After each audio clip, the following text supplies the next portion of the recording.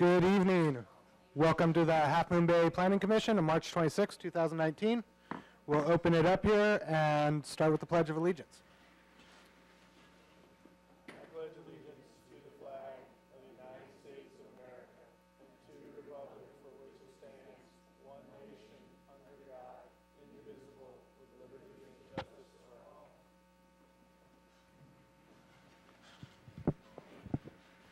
Okay, and roll call. Commissioner Polgar? Here. Commissioner Reddick? Here. Commissioner Hernandez? I am present. Vice Chair Benjamin? Here. And Chair Holt? Here. All commissioners are present. Okay, moving on to the approval of minutes. We have minutes from March 12th, 2019. Is there any comments, changes, or motions? Move to approve the minutes as presented. Second the motion. All in favor? Aye. Aye. Minutes approved. Okay, moving into the public comment period. This is the time of the meeting where the public can make comments on items not on the agenda. I do have one speaker's card for the public forum, and this is Julie Andriotti McGowan.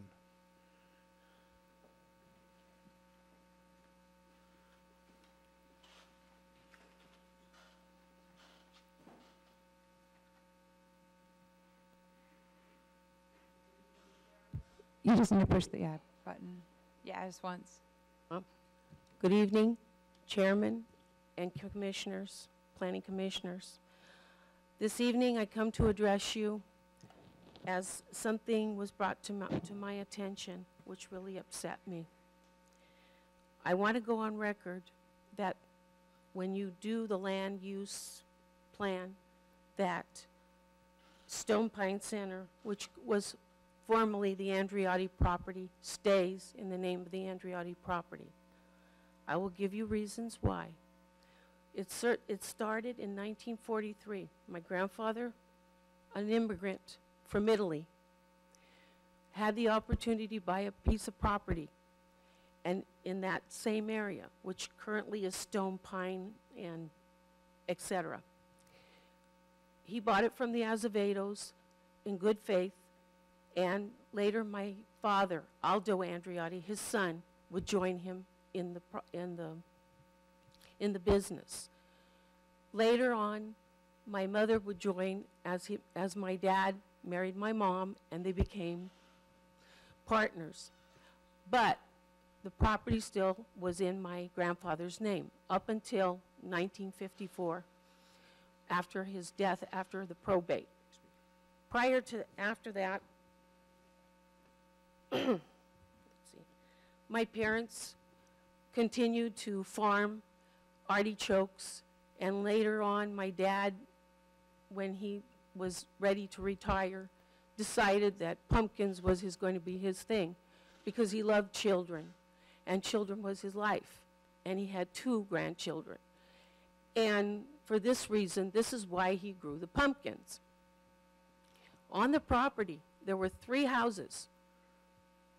There were 2 houses. One was directly almost on the bridge, one in the middle, and one 2-story house, which you will not see again. All 3 homes are gone. There was one big barn, and that was the height of our activity.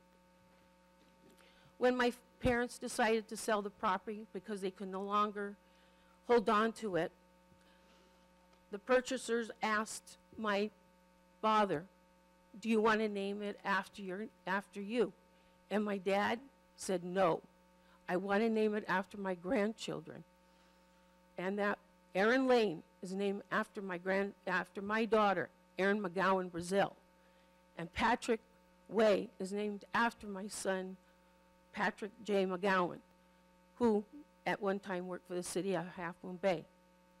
I want you to consider that this is part of my heritage, my history, and I still live in this town, and I do walk that area.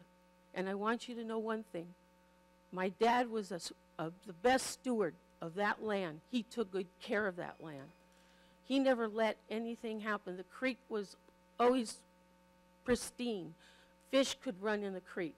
I could see from, if I was on the bottom flat where it is now Carter Park, I could see underneath the bridge and beyond. It was just beautiful. And that's all I have to say. Thank you very much. Thanks for your comments. Appreciate the history, and I know this was discussed at one point during the last time we considered the land use plan, and I imagine we'll be discussing it again. So thank you very much. I have no other speaker cards for the public comment period. Not seeing anybody jumping up. We'll close that. Close the public comment period and move on to our first public hearing item for coastal development permit for the Ocean Colony Pump Station and Force Main Sewer Replacement Project. Okay. We have here tonight the Ocean Colony Pump Station Rehabilitation and Force Main Replacement Project. The project design engineers are Schaff and Wheeler from Santa Rosa, And the project biologists are WRA from San Rafael. The project is what the name implies. It's a sewer pump station rehabilitation and the replacement of the force main pipe that discharges from the pump station.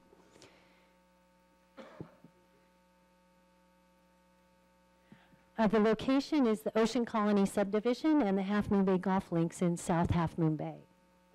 On this plat, you can see here Highway 1 and Redondo Beach Road. This is Fairway Drive here, and the pump station is located here. The force main is seen in red, and it goes along Fairway Drive and goes to the north here.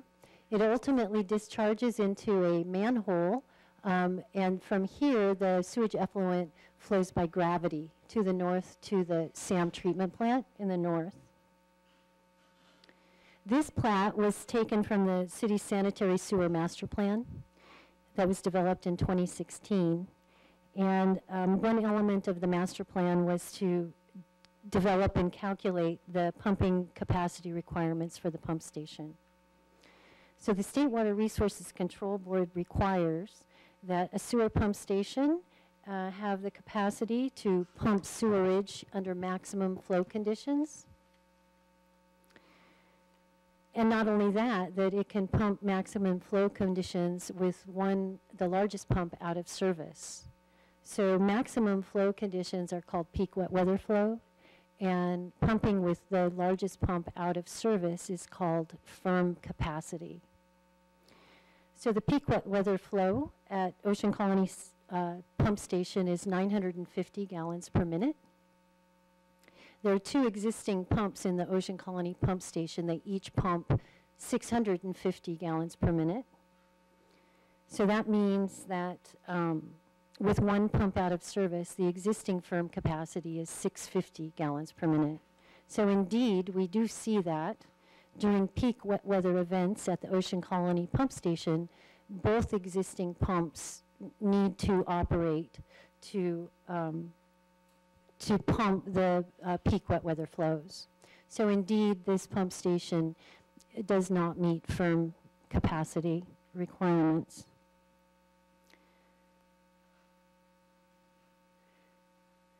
So the purpose of this project, essentially, is to rehabilitate the pump station so that we can comply with firm capacity requirements. And again, firm capacity is the capacity that is available with the largest pump out of service. Should I do something different with this? Okay. So secondarily, we'd like to replace the existing discharge force main.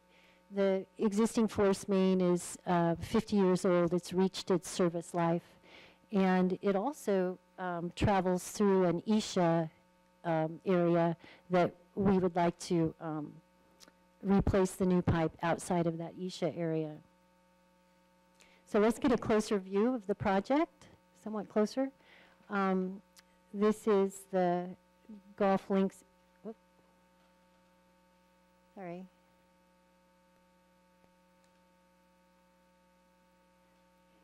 So this is the pump station here along Fairway Drive.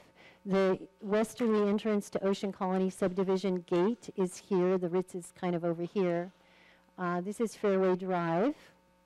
And here's Redondo Beach Road up here, the terminus of the project.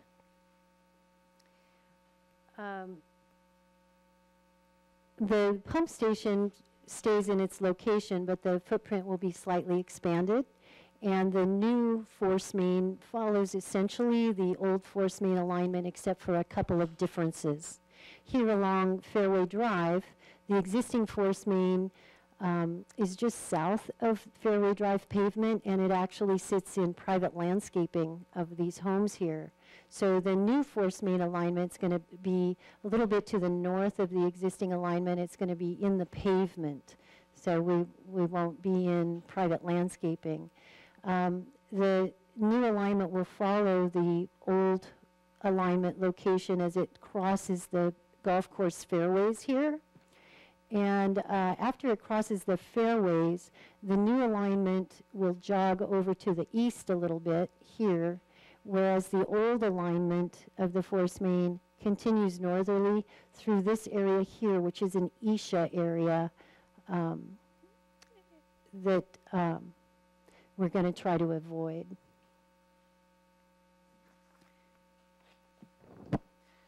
So let's look at photos that kind of show what I've just described. Here's the pump station, the existing pump station, and the new force main is going to come out of the pump station and then head easterly under pavement along Fairway Drive.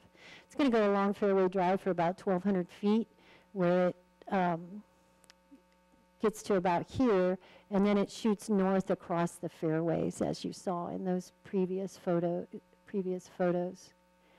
So after it crosses the fairways, and so now we're looking to the south, after it crosses the fairways, the existing force main continues on through Isha, as we saw, and the proposed force main jogs over here to the east to avoid the Isha areas. So this is over here, there's a man-made irrigation pond.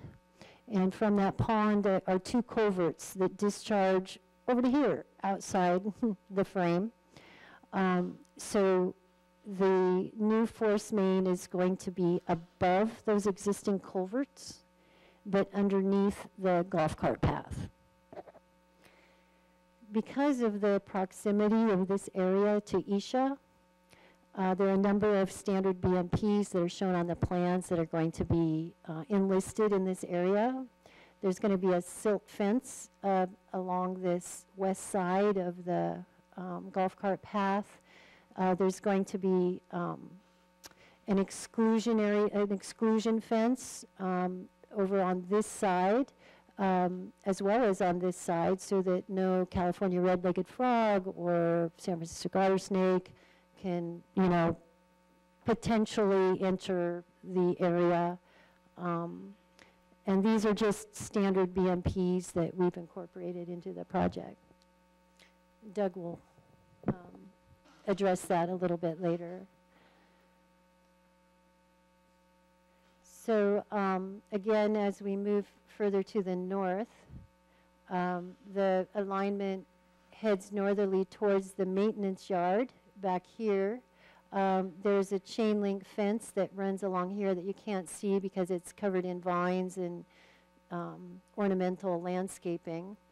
While we build the force main in this area here, we propose to detour this golf cart traffic just a little to the east here and separate the construction area from the golf cart traffic that would be rerouted right through here. Though we were proposing a chain link, slatted chain link fence through here to separate the golf cart traffic from the construction. I want to go back and look at this slide one more time. A further condition of the project is that within 10 feet of this sort of bank area, all work here, demolition work, needs to be constructed by hand. There'll be no mechanized equipment in this area. So, of course, the trenching is further than, it's 20 feet away from this area here. But any area within 10 feet of the bank will be handwork as a condition of the project. So here the force main continues through the maintenance yard. And then from the maintenance yard here, it arrives at Redondo Beach Road, where the force main connects to the gravity manhole that we talked about earlier. From there, it goes to the treatment plant by gravity. So the existing force main will be left in place, and it will be filled with flowable concrete or with sand. So let's look briefly at the pump station. The pump station, in addition to new pumps that meet firm capacity, the pumps are in the wet well here, In addition to the new pumps, we're getting a new generator.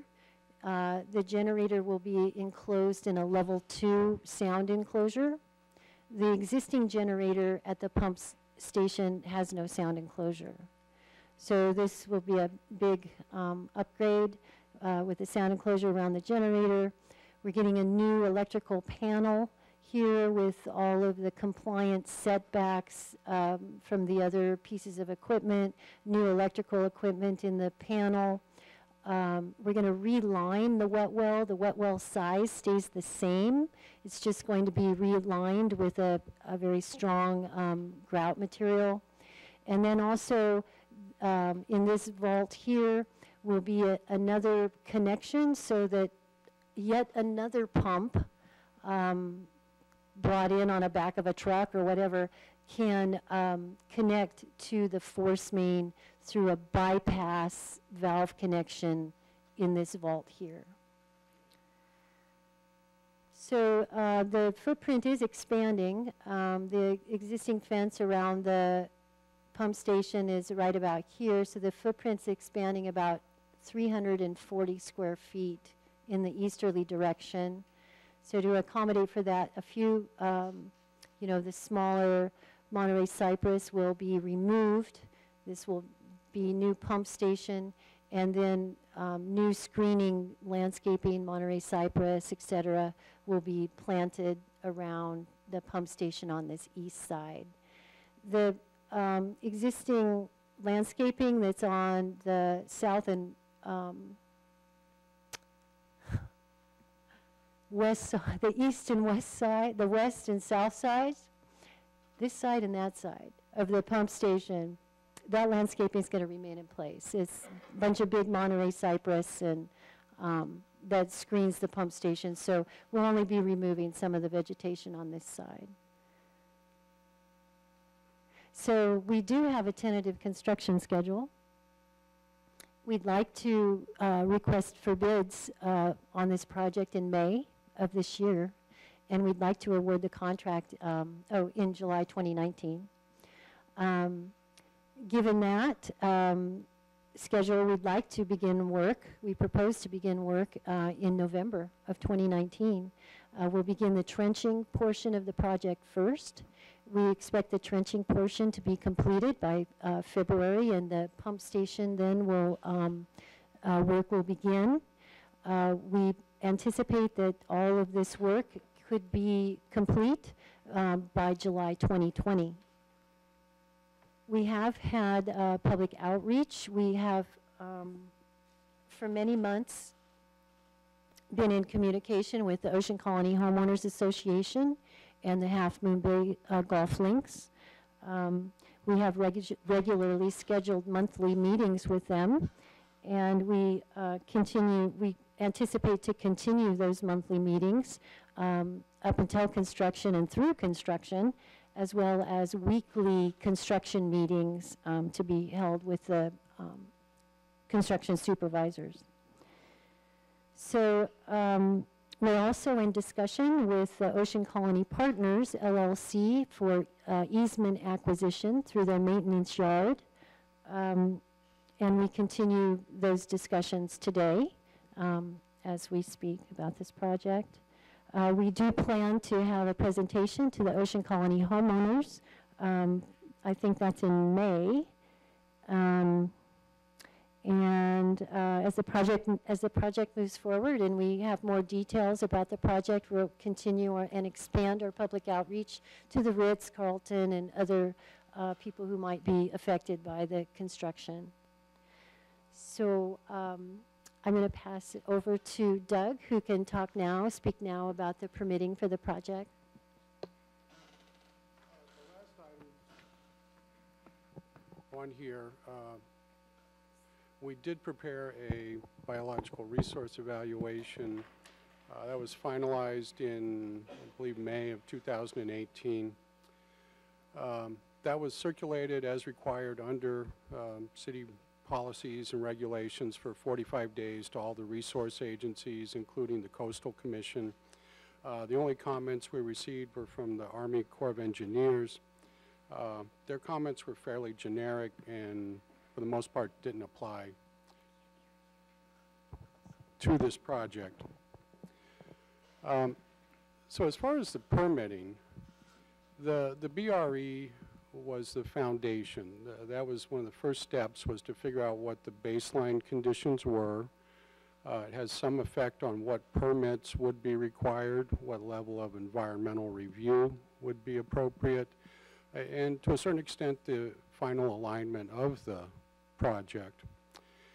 And so based on that study, which has been on the city's website since May of last year, and we've gotten no comments on it during that period, it looked at a very broad area. The study area extends well to the west, outside of the golf course area, into that wooded area. It extends north of Redondo Beach Road into an area that has some isolated wetlands. And so it covered a fairly broad area. And the basic conclusions were that this was the best alternative, in that it avoided the area, the environmentally sensitive habitat area, where the existing pipeline passes underneath the perennial stream and two intermittent streams and through the mature eucalyptus woodlands. That would be relocated to an area that's basically paved over, either by Fairway Drive, the golf cart path, or the access into the maintenance yard, and across the regularly maintained golf course grass. And it's a bit of a paper chase figuring out sometimes if permits require a coastal development permit or if they're exempt. I'm not going to go into detail, but we did quite a bit of work. And in the memorandum that we sent to the Planning Commission responding to some questions, it notes that you go to one section of the code, it refers you to 3 or 4 other sections. You go there, it refers you to 3 or 4 other sections. The short story was the project qualified as exempt from a permit requirement, although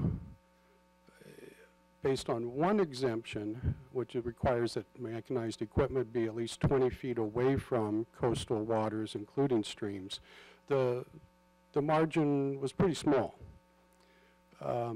There's another document published by adopted by the Coastal Commission in 1978 that says that it's exempt.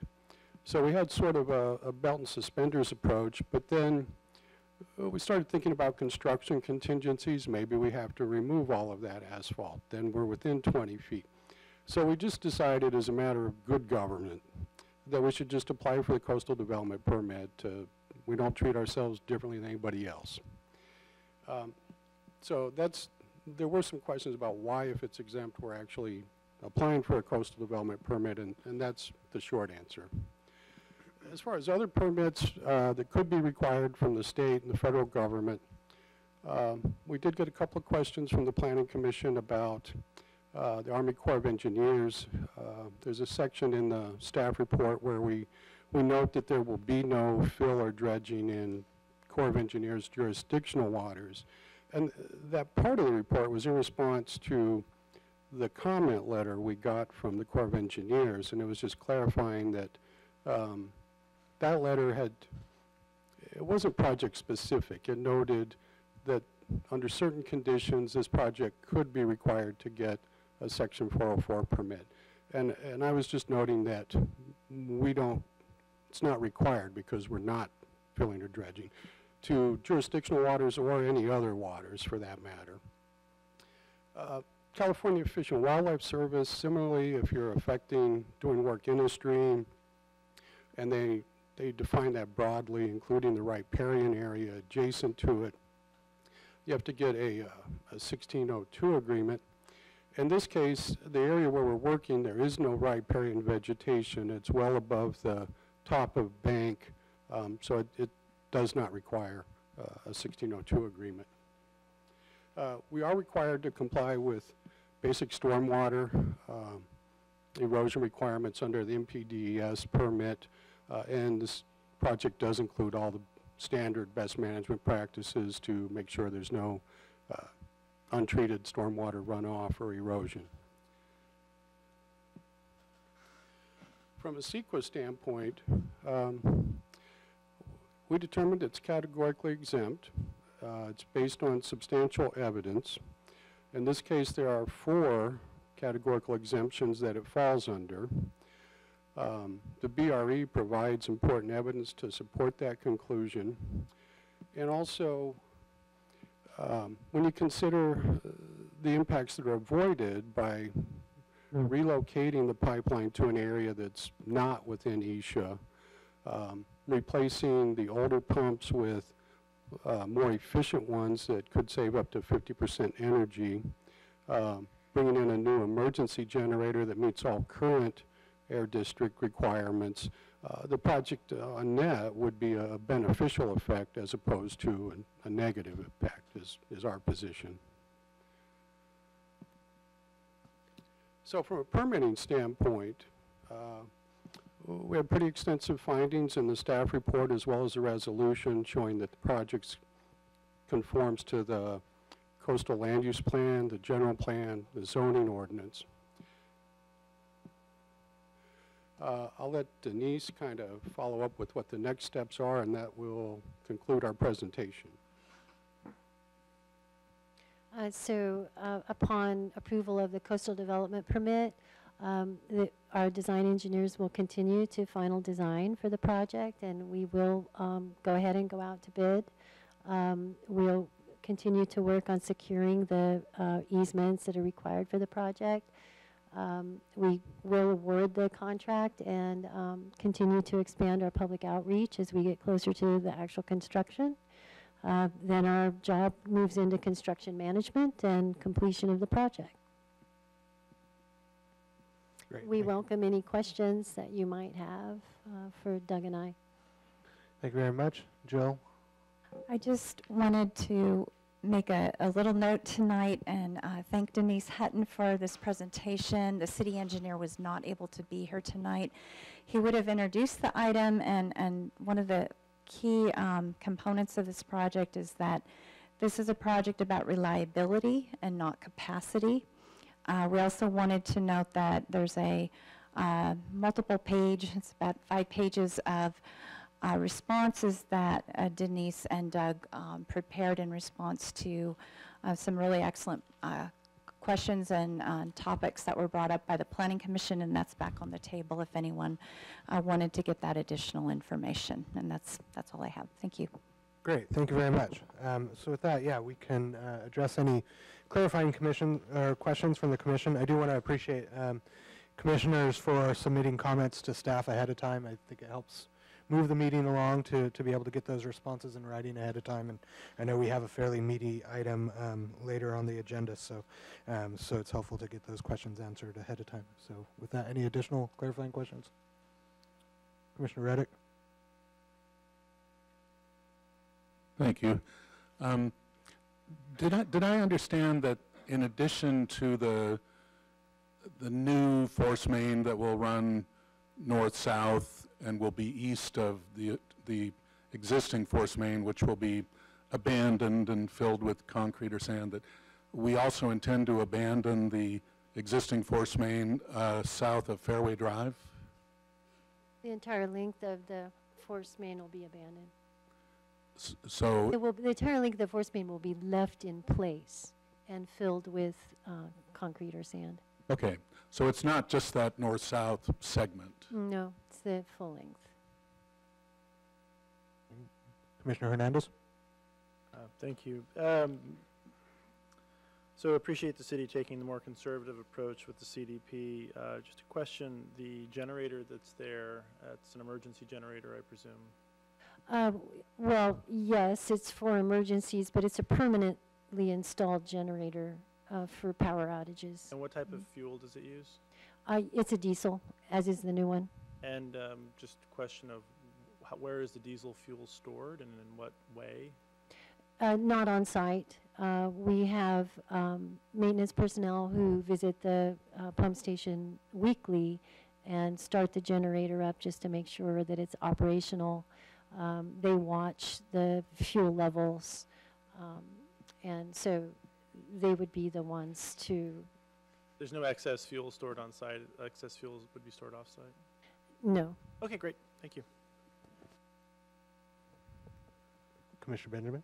Yeah, so just following on his question, so I had been laboring under the concept that maybe if there was a power failure, that the diesel generator would kick on automatically, and that would be hard to do if there was no fuel on site.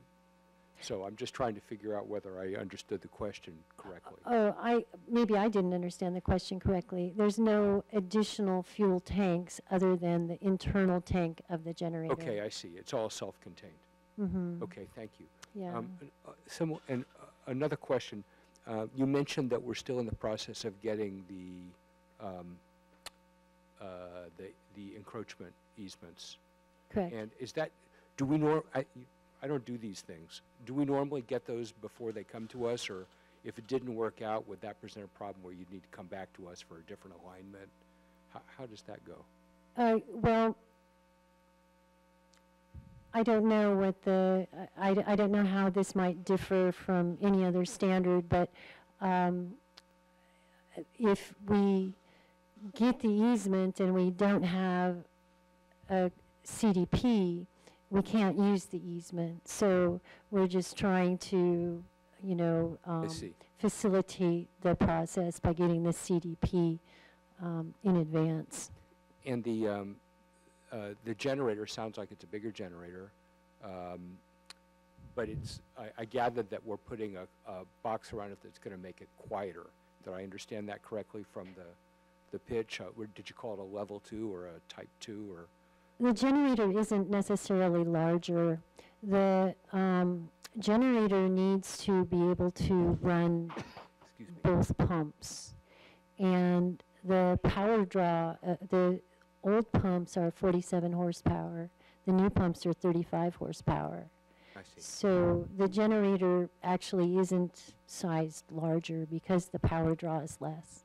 Right. And with respect to the sound power levels that the house nearby would experience, I gathered that the housing around the generator is reducing the sound pressure levels that they're going to experience when the generator kicks on. Absolutely. There are 2 or 3 levels of sound enclosures for generators. The second level, level 2, is the most efficient sound attenuating enclosure, and that's the enclosure that we are speccing out for this project. Great. Is a level 2 sound enclosure. Thank you. No further questions. I'd like to hear from the public, though, after Commissioner Polgar. I don't have additional questions, but I do appreciate the memo addressing the questions I raised earlier, so thank you very much. Yeah, absolutely. So with that, we can open up the public comment. I have one speaker card on this item, Mr. Bruce Russell. Is that on? Can you hear me? Everybody can hear me okay? Thank you. I'm here representing Ocean Colony Partners in the golf course. And first of all, I'd like to really commend the staff for suggesting about a year ago that we move out of the environmentally sensitive area and we move underneath the golf path and through our maintenance yard. And for the last year, we have worked really cooperatively with the staff because we share that view that the new force main ought to be underneath a path and underneath asphalt instead of in the middle of a intermittent stream, by the way, not a perennial stream. Just want to clarify that. We're also really hopeful that we can work out after the permit is granted, assuming it's granted, the terms of easement agreements and construction access agreements and all the legal stuff that goes along with agreeing in perpetuity to let somebody put pipes across your property and right through the middle of an operating golf course and a maintenance yard. That's really critical to the golf course. We have not worked out these terms yet. We have conceptual understandings about some things, but we are confident that we'll be able to work those things out consistent with the conditions of approval, and they won't have to come back. What I would like to comment on, though, if I have just a couple more minutes, is there were some questions about some of the environmental consequences of this and the setting. I've now had the occasion to read the Wetlands Research Associates report, and I think I'm glad to be able to say that the biological condition in the study area and affecting any of the work area is actually much more favorable in that report. The reason why I say that is because we have done an enormous amount of biological analysis of the ponds. This area, we built a 32-unit subdivision there, Carnoustie, which was the topic of a 200-page EIR and 3 biological reports. We have recently, in 2008, as part of the Recycle Water project that was proposed, we did further analysis by the same firm of the biological condition in the pond that's referred to. And so I would just like to take a moment to correct a few things, because if people have ongoing concerns about impacts to potential frog habitat or frogs or snakes, I want to kind of set the record straight. There have been several biological studies of this pond, the 15th hole pond, including a recent study by the city's biologist, Terry Huffman, doing the LCP update. Nobody has ever suggested that this is habitat for frogs. There is no vegetation there. This is an irrigation sedimentation basin, man-made. There are no reeds, there's no cattails, there's 0 vegetation in that pond.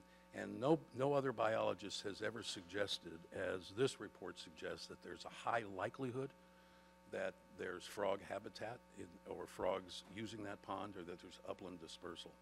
I don't know why Wetlands Research made this conclusion, because they've issued 2 other reports prior to this one coming to exactly the opposite conclusion.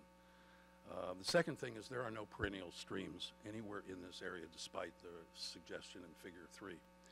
All of the streams there are intermittent. People can look at a map or governmental studies from 30 years ago and see a stream before Ocean Colony was built, but I live there and work there every day. All of those streams don't have water 3 to 6 months a year, not a drop of water. And so they're not perennial streams. So the setback areas and the possibility of impact is much less than suggested here. The stream alignment's also different than in this report, and the recent reports for the city and their LCP amendment show a different alignment. There's a lot of reasons why that pond is not habitat for the red-legged frog. But probably the biggest reason is that not only is there no breeding habitat, but there's also water fluctuation almost all year long. That is an irrigation pond that goes up, comes down, goes up, goes down. And the pond is filled with bullfrogs. We didn't put them there, but they keep me up every night. So there are no perennial streams that connect to 2 different water bodies and create a corridor for habitat. There is no connection between 2 ponds and that golf course, any stream whatsoever. And so I just thought that it was important to also note that the vast majority of this project, as it goes beyond that one area where where it's closest to the Esha, the intermittent stream, the rest of this project, as it goes along north to south, is not 4 to 6 feet away from the top of any bank. It is a good 10 to 20 feet away from any bank. And so I wanted to clear up the record here in terms of some of the questions that were asked and how significant, this project might be, or what impact it might have on biological resources. Thank you. Thank you very much. That is the only speaker card I have. If anybody else wishes to speak, you need to jump up now. Not seeing that. Close the public comment period, and we'll bring it back to the commission for discussion. Any comments or discussion from the commission or motions? Just a brief comment. I really appreciate the speaker comments, and I understand staff's perspective about not wanting to put the easement cart before the CDP horse. It's hard to tell which one's the horse or the cart here, but I can see both points of view. It sounds like there would be a concern if the report was saying that the habitat was less significant and someone was concerned that inadequate protections were not being provided. In this case, the worst case is that we're overprotecting, and so I'm not worried about the legal adequacy of protections. So I appreciate that. The sound stuff is great. I asked some questions in my note about whether we were increasing infrastructure in a way that could be growth-inducing. And on reflection, after hearing the staff response, I thought it was very compelling. And I think that there is a need to manage sewer infrastructure, but the quantum at which we need to management is at a much higher level than just this force main. There's a need to understand our capacity for each of our utilities with respect to their growth-inducing potential. And so I just realized that this was not the right framework, this one force main, for thinking about that problem. And I certainly would like to see a minimized risk of a sewage problem in that area, as would the Regional Water Quality Control Board. So I am going to be supporting this project. Okay, thank you very much. Commissioner Wolgar, any comments? Yes, again, I wanted to thank you for the responses on the comments, and actually the ones that I raised with respect to the stream and the top of bank, and I appreciate your responses on that. It was more just to ensure that we weren't doing any work in that area in terms of making sure that, because it was specified for Army Corps jurisdiction, I wanted to make sure for state waters jurisdiction and those permitting, and I appreciate the responses to address that. And I too am supportive of this project. Thank you. Great, thank you very much. Commissioner Reddick. Thank you. Yeah, I just wanted to thank staff again for answers to my questions by email last week. I understand it was puzzling to me at first to envision the existing force main being filled with concrete for such a distance, but I understand the reasoning for that. You don't want that to, in the future, collapse and damage environmentally sensitive habitat. So I understand that is, in this case, best practices. So yes, I don't have any other issues with this project. Commissioner Hernandez. I support the project. Just to reflect the applicant's comments regarding the wildlife study, I'd just like to make sure that we amend the study with those comments annotated in the record. So if this document's referenced in the future, it cross-references the other wildlife studies that were referenced by the applicant. And through the chair, there was one other little thing.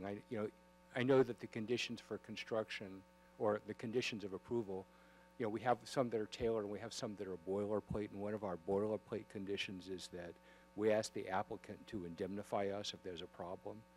In this case, the city is the applicant, so is that what we want to say? Do we want to say we're going to indemnify us, or is there somebody else we should be asking to indemnify us, or do you not care? Hi, Winter. Hi. I think there's no harm done either. I think there's no harm done either way. So leaving the condition in. If we hurt ourselves, by yourselves, we'll fix it. Yes. Okay. I've covered indemnification twice in 1 week. Goodness. Move to approve with Okay, we have a motion. Do we have a second? from Commissioner Hernandez. I'm second the motion. All in favor?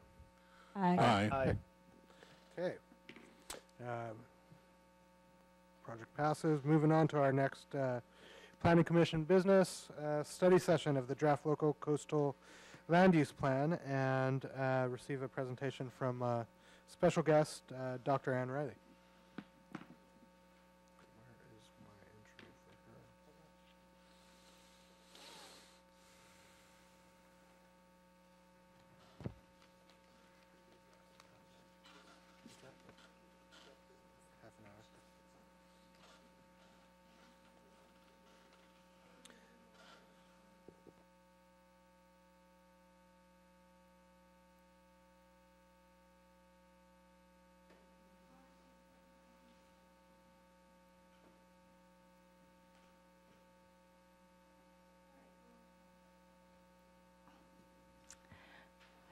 Staff is happy to be back tonight with another study session on our local coastal land use plan update, and I'm just going to introduce the item as a whole, and then we will get quickly to our guest speaker.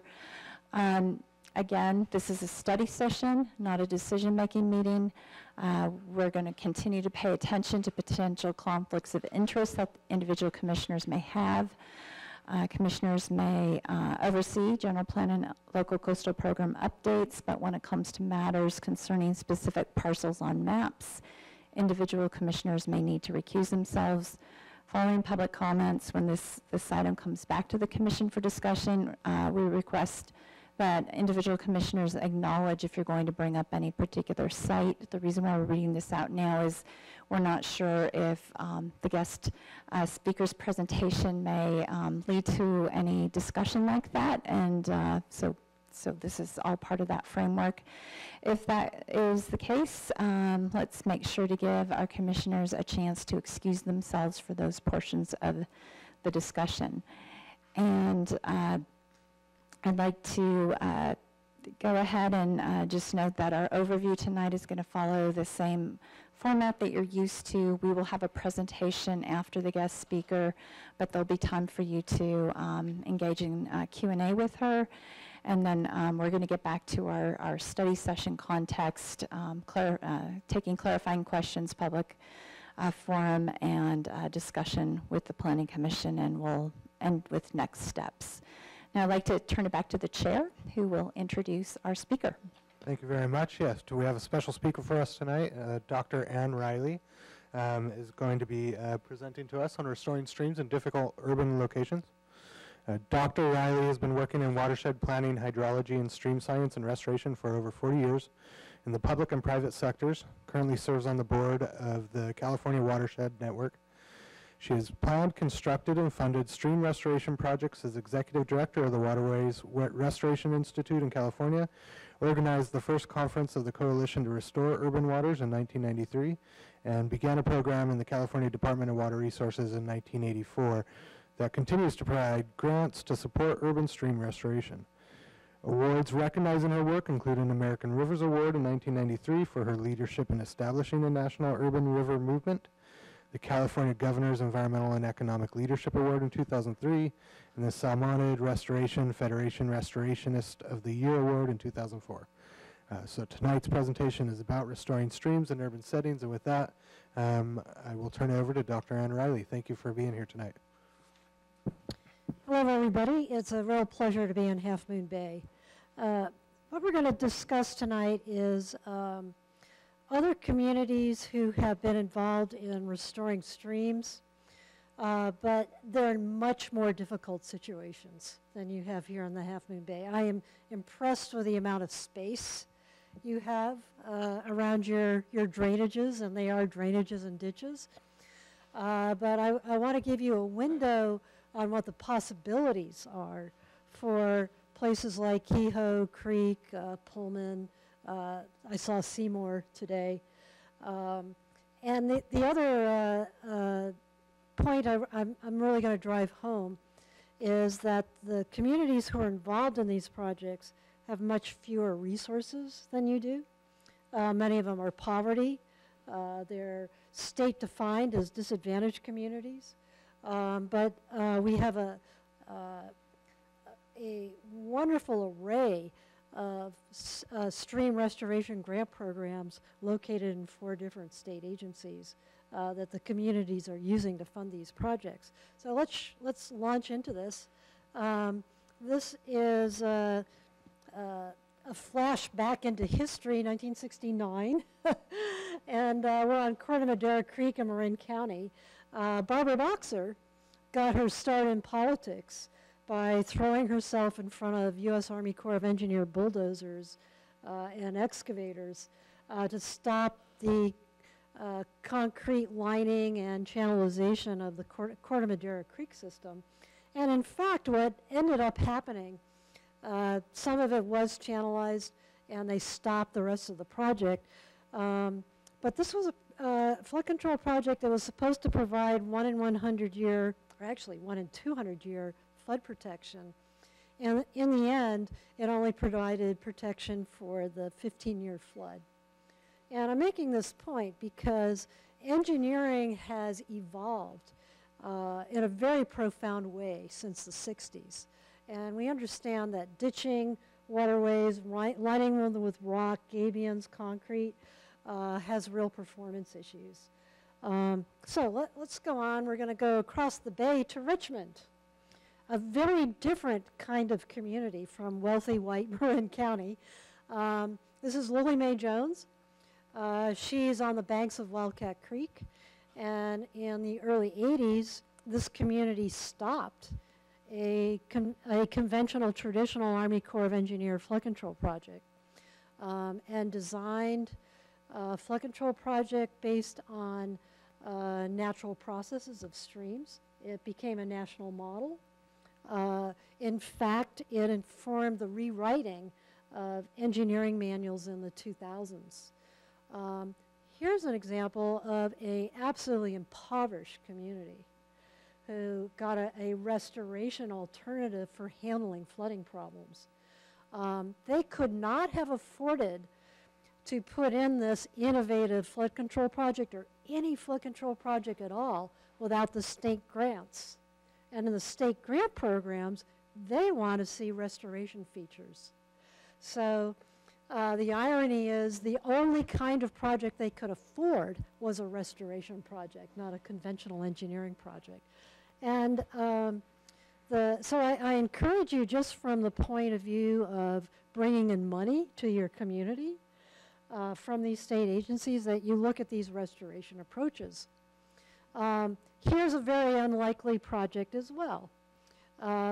Here's a village in Albany. It was settled during World War II with people working in the shipyards and in the military. And there is a creek under that street. As a matter of fact, that street is somewhat famous because it's called Riley Street. But this is what this street looks like. Whoops, sorry. Back in 1989, the University of California needed a mitigation project for their development of this area. They took down the old World War II housing. And as the mitigation that was accepted by the resources agencies was to daylight that creek that was underground in a culvert. We only had about 30 feet of right-of-way. I asked for an extra 6 feet. And when I say I, I'm representing the nonprofit organizations I've worked with who have designed and constructed these projects over time. And you'll see here, after digging up the culvert, there's a lot of sinuosity, or it's meandering a lot, because we're on a very flat valley. It's just before entering San Francisco Bay. And those funny-looking sticks in the ground are limbs cut off of willows that are going to turn into instant trees. Let me take you into the next shot. That's about 2 years later. So these projects can be done very economically. I know that at one point the city had an estimate of restoration project on Kehoe Channel around $6 or $7 million. And in fact, this book that some of you may have looked at on the table over here looked at about 15 to 20 projects around the Bay Area and came up with an average cost for those projects. And that's about $1,300 to $1,500 a lineal foot. So, you know, restoring Kehoe Creek, for example, might cost $1.5 to $2 million.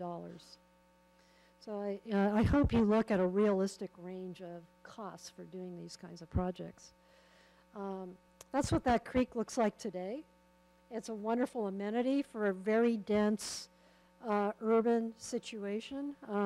You can see in this slide that you've got housing and an elementary school right up to that creek corridor. And it handles the 1 in 100-year flood. You are lucky. When I look at your landscape here, you have a lot of room to work in. I'm showing you these really impossible, very dense situations. And you have much easier opportunities here to deal with your waterways. I'm moving up to the city of Napa. This is a portion of creek that was covered up with a big metal lid. The city of Napa voted in the 70s to pick up that lid, daylight the creek and the downtown area as a way of bringing back the business district, to revive people visiting there to go shopping. The project involved a very architectural plaza. People loved it. They went shopping at the Mervyn's store next door. They visited this area. And by the 2000s, understood that the architectural treatment of this plaza next to the creek, you see those, is there a pointer on here?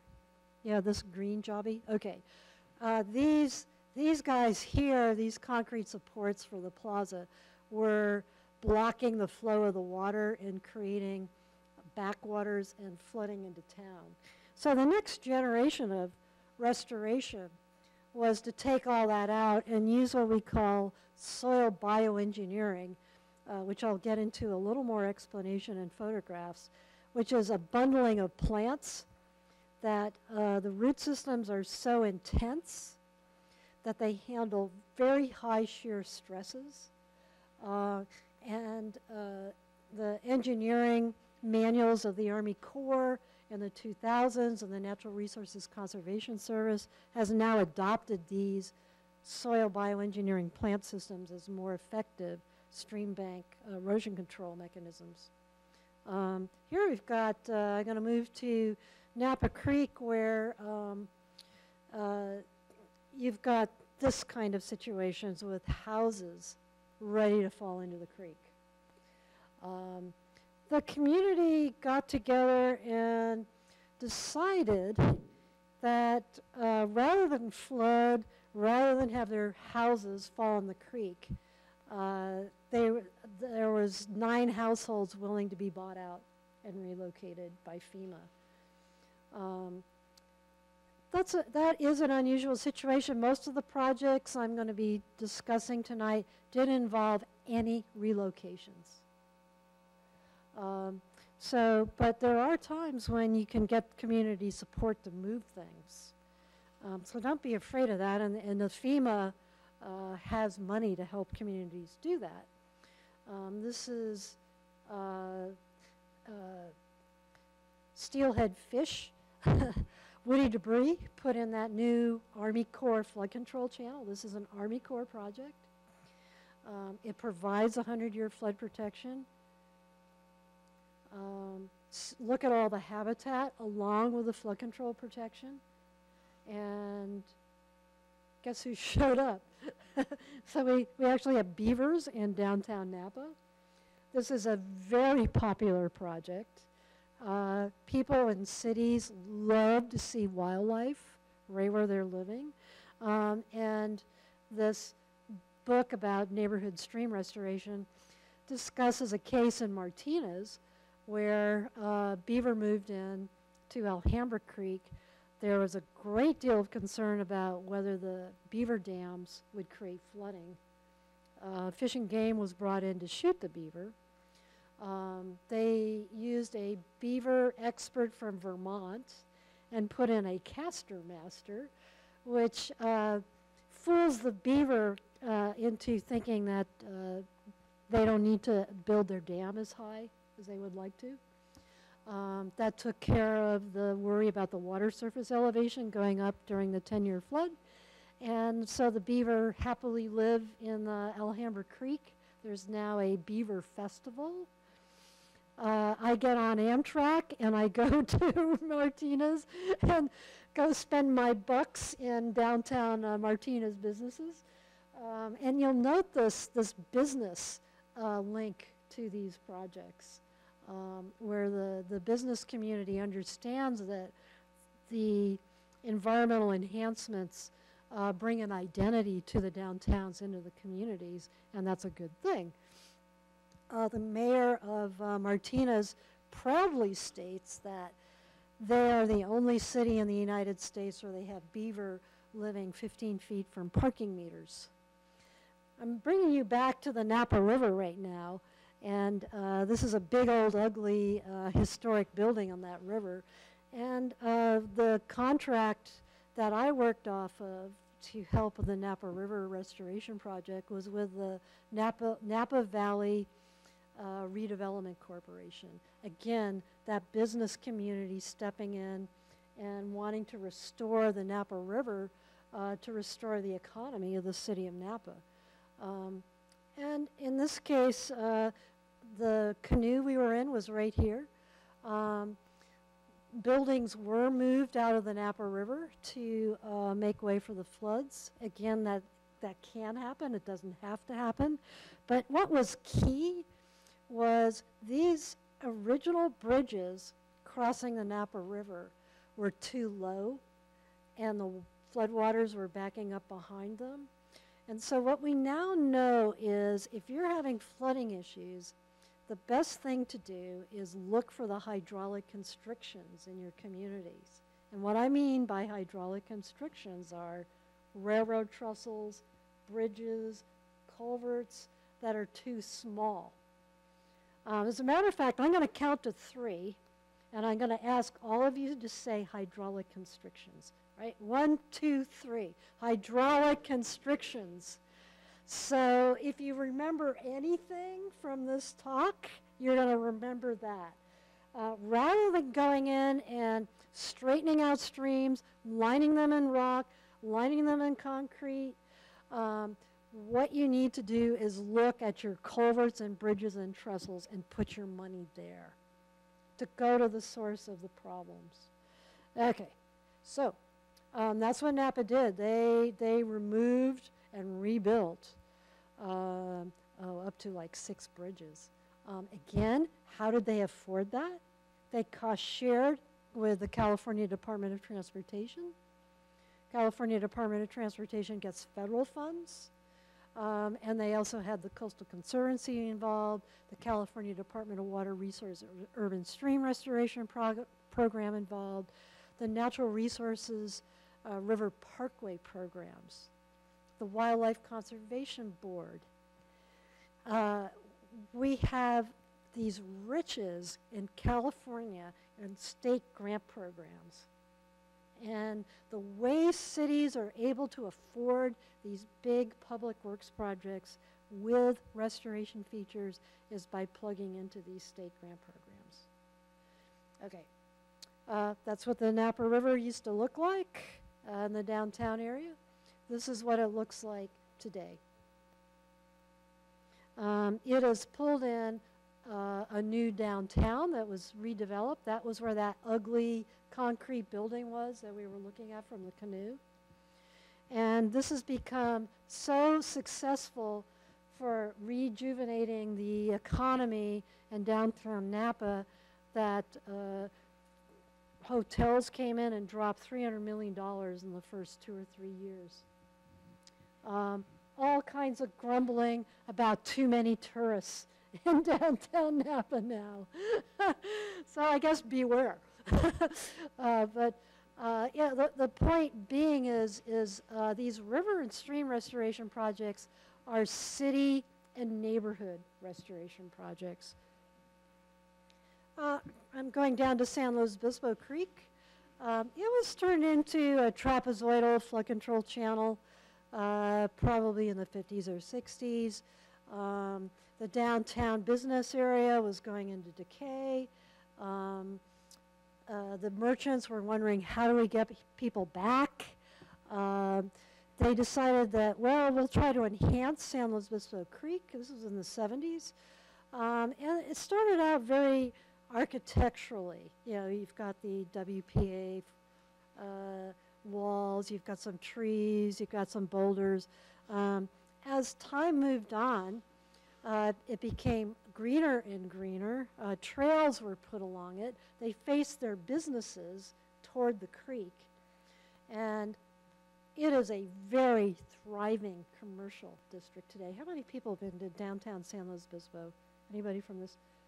It's a lot of fun. It's beautiful. And it was a really good business call. As you move further downstream, as the projects mature, you see that they're using these heavily vegetated means of restoring the banks and holding the banks and preventing bank erosion. And one of my favorite stories is eating in this Italian restaurant up here and having a big commotion in the creek right down here. And we look down and there is a night heron having a big fight with a steelhead that's moving up the creek. And we were all taking bets who's going to win, the night heron or the steelhead. And the steelhead won. I was kind of happy. But what a great experience to have in the middle of a city. So one of the things they did was in some areas where flooding was a concern, they built these very attractive WPA flood walls. And they didn't wall people off from the creek. There's still a lot of public interaction with the creek, but there's a lot of different creative ways of handling flooding. Landscape berms around buildings, flood walls like this, if you need to do that. Bouncing into the city of Berkeley and Albany again, and the University of California wanted to do a large redevelopment housing project. So here was their plan, and they said, all right, we're just going to have to turn Cordonesis Creek, which is a ditch. I'll show you a photo of that ditch. Into a standard trapezoidal flood control project because that's all we have the room for. And so we looked at how could we have a stable creek with the right size floodplain to hold the 100-year flood and the kind of meander we needed so that the creek wouldn't excessively erode. Here's what this creek looked like. Kind of like Kehoe, Pullman, Seymour Creek. It had been ditched for agricultural uses. The urban environment grew up around it. Not a lot of options in here. And this is a U.S. Post Office wall. This is a University of California building. This is head cutting, like I saw Seymour Creek head cutting today. Because when creeks are ditched, they're too steep. If they're too steep, they need to erode through head cutting with these head cuts. These little waterfalls just move up the channel. And it's because they're too straight and they're too steep. Now the other thing you see here is the creek's trying to re-meander itself and make itself longer. And that's the other way these channels, try to deal with the fact that they've been ditched. So what's the solution? The solution really is to try to make the channel longer. Because if the channel's longer, the slope is less steep. Just think about skiing down a mountain. If you just skied straight down the mountain, well, if I did, I'd kill myself, because I'd be going too fast. And so we take a meandering route in order to make the slope less. Well, that's exactly what streams do. And so if we can get that meander and that length back in, it greatly stabilizes them. And so here, eventually the university realized they should move this building. And here's the ditch that is what that creek looks like with the grass taken off it. And now it is put in at the right width, it's put in at the right depth, and it's put in at the right length. The post office wall was moved back using state grant monies, paid for the whole thing. Okay? Restriped the parking lot, so no parking spaces were lost. I know how emotional cities get about parking spaces. And that's what that area looks like today.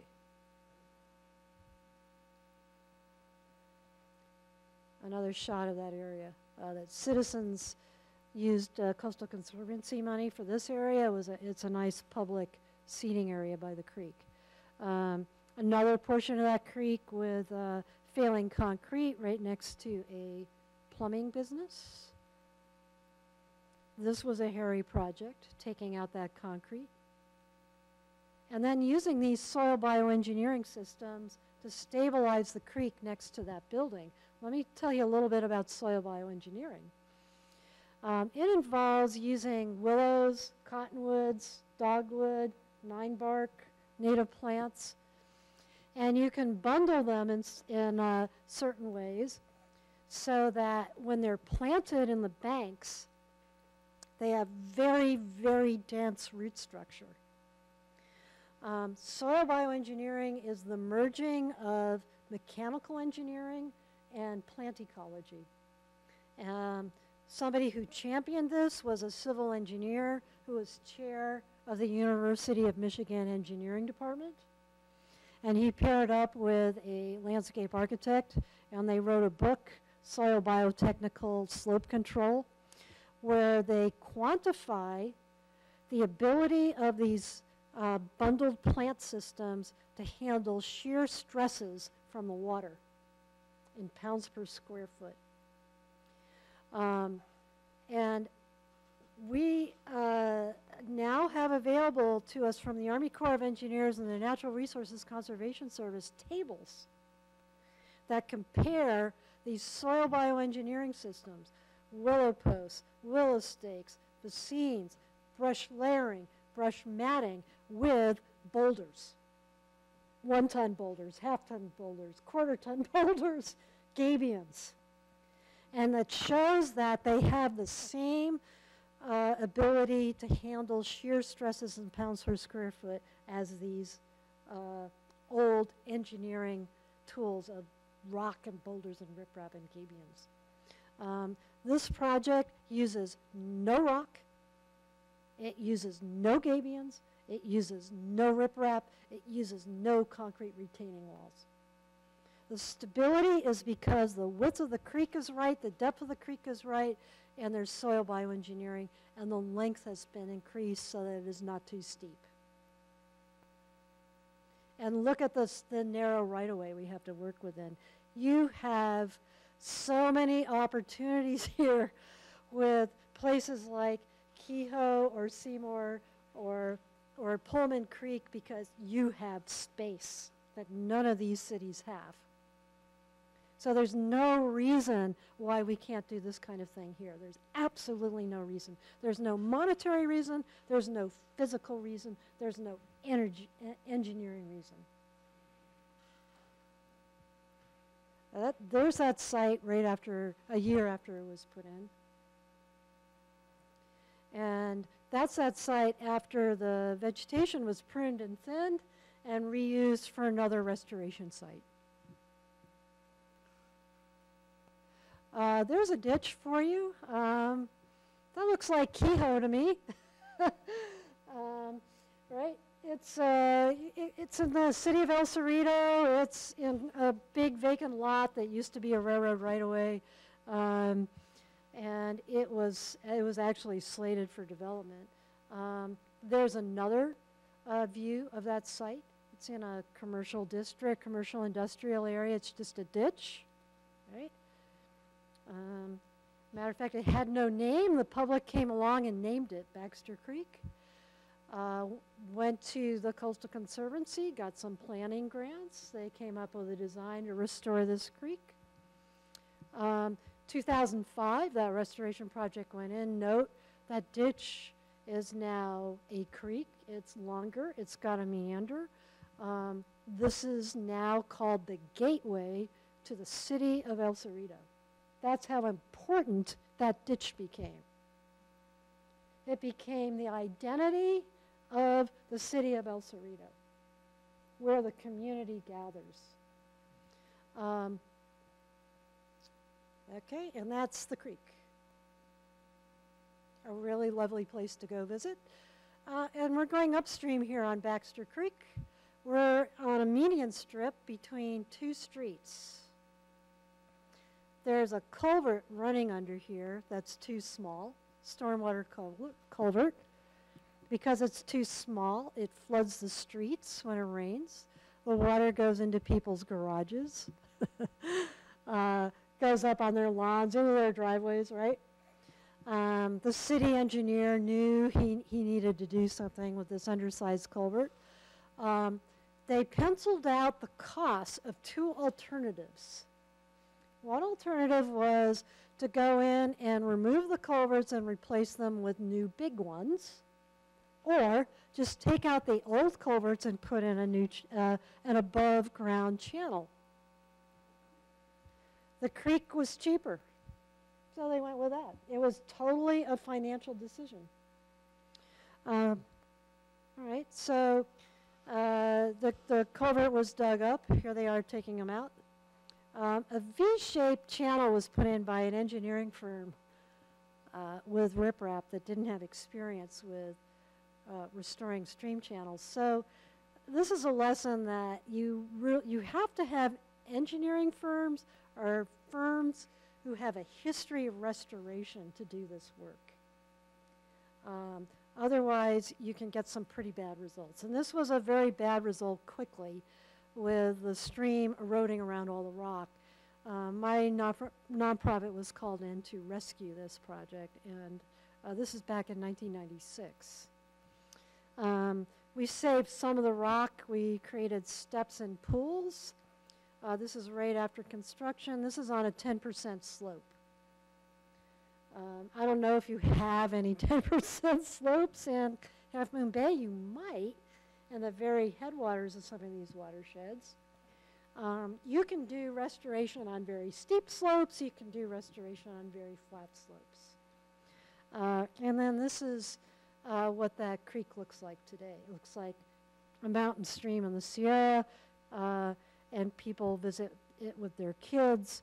It's a very popular project. Everybody wants to move to this neighborhood now, and that's a photograph taken from a kite. A camera run up a kite to get a bird's eye view of that creek that's in the middle of a median strip between two streets. How did the city of El Cerrito pay for this? State of California grants. You can get 100% funding from state of California grants. One thing I wanted to call your attention to, and I will leave this with your Planning Commission chair, is there is a bill in the state legislature right now that would specifically have the reason to give grants to cities like yours to do planning and design, to do the advanced work. To have the community meetings, to call in all the stakeholders, to bring, get engineering drawings, landscape architecture drawings. And so I hope your commission will vote to support this and recommend to the city council to send a letter of support for this program. Because that can be one of the most important barriers to remove is just to get in the community involvement and planning part and to have the money for that. And that's what that project looks like from the street level today. And I'm taking you to a low-income poverty neighborhood in Richmond, has a high crime rate, failing concrete, failing riprap along a stream. And the community comes together, they get a grant from the Coastal Conservancy, and put in new meanders, put in the right width and depth for the creek channel, the length, and soil bioengineering. Another unlikely project, we're in a school grounds in Albany, basically, Berkeley. Keep your eye on that old swing set. That was on top of a culvert. This is Blackberry Creek. And it is being dug up. It is 20 feet down below the surface of the playground, 25 feet. And people are going, are you crazy? You're doing this in a playground at an elementary school, and you're digging a ditch 25 feet down? You're going to kill the kids, right? Okay.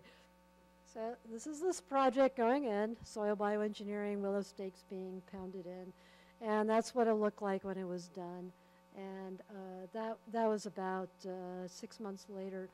This is a much loved park for the neighborhood, for the school.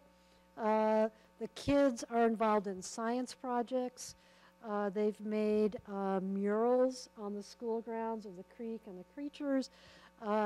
They discovered that there was a broken sewer line in town, and they all wrote letters to the mayor, and the broken sewer line got fixed. So, you know, these projects have multiple benefits to the community. Soil bioengineering. This is a branch cut off from a willow. It's about 5 feet long. It's about 3 inches wide. It's been pointed on the end. Here are some people pounding it into the ground. You can actually do this on a very large scale with, you know, excavators for miles, thousands of feet, very quickly and inexpensively. This is the result. This is great. This is actually from the Midwest where they had ice flows. That's the kind, you know, you get this very solid plant growth along the river that prevents erosion and also helps prevent this entrenchment that you're seeing in your stream channels, where the bottoms just start sinking and sinking. Here we are in a situation where there's a building really too close to a creek, and there's brush layering being used here, a soil bioengineering technique, and erosion control fabric, which has been greatly improved in modern day, made out of coconut fibers and tested in hydraulic flumes that can take 6 to 7 pounds per square foot shear stresses. You cannot stabilize a stream just using fabric, but if you combine the fabric with the plants, the two really work together well. That's another example of soil bioengineering, brush layering being used on a large flood control channel in Northern California. And here's that same site that I was showing back here 3 years later.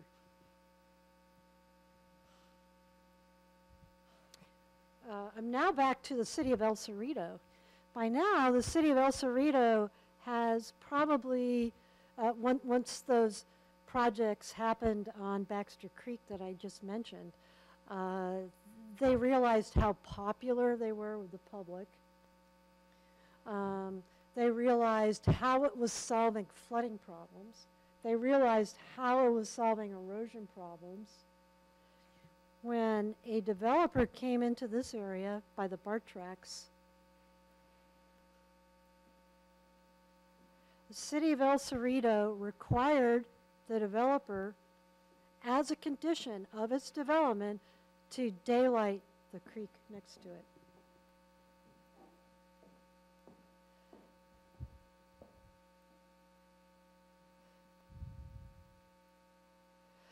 Santa Rosa Creek, a trapezoidal flood control channel, turned into this engineering project in the 60s for a 1 in 100 year flood protection.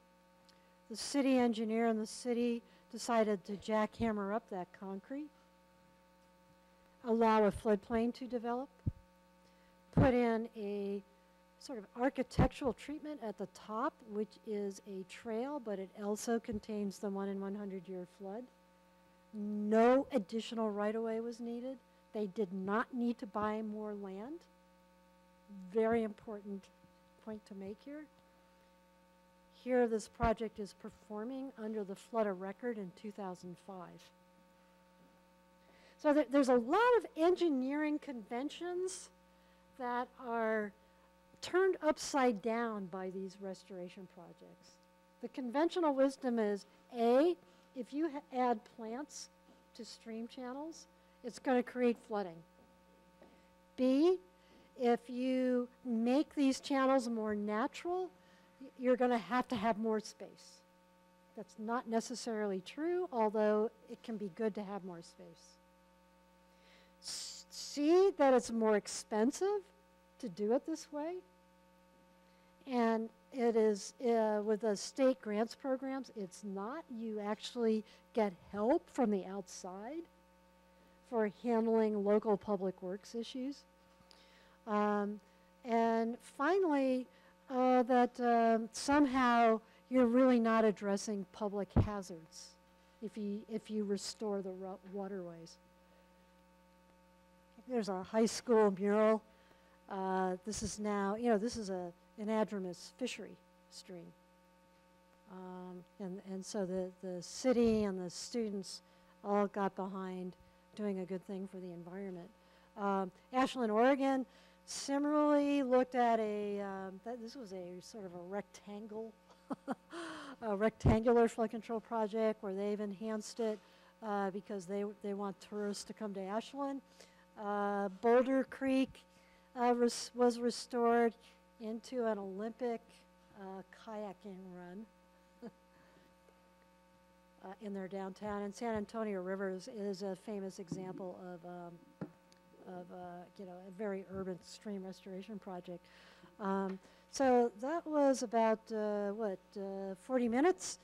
I think I got it under the wire. I did have a thought, by the way, when I went out to Seymour Creek today. It's been ditched. It's sort of L-shaped. What some ranchers are doing up in Plumas County, they innovated this, in the 90s. They had ditches like that. They ditched the streams to go around their ranches where they wanted to farm or put their cows to get them out of the way. And then they realized that was counterproductive because it really hurt the value of the pastures where their cows were. As the water used to be up here, the creeks were up here, the pastures were well irrigated, and then when they ditched them, the creeks just went to China. They entrenched, and it really hurt the quality of the grasses in the pasture.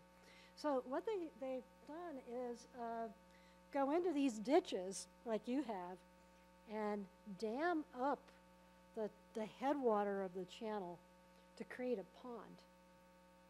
And then they release the water from that pond to a new channel that's been dug on the top of the terrace.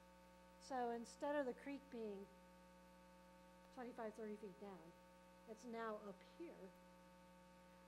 And it can meander through the field, and it's not the same erosion hazard that you have now. So plug and pond is what that's called. That's what came to my mind when I looked at that. And I could see exploring that kind of alternative for something like that. Let me open it up for questions. Great, thank you very much. So with that, any questions from the commission of Dr. Riley?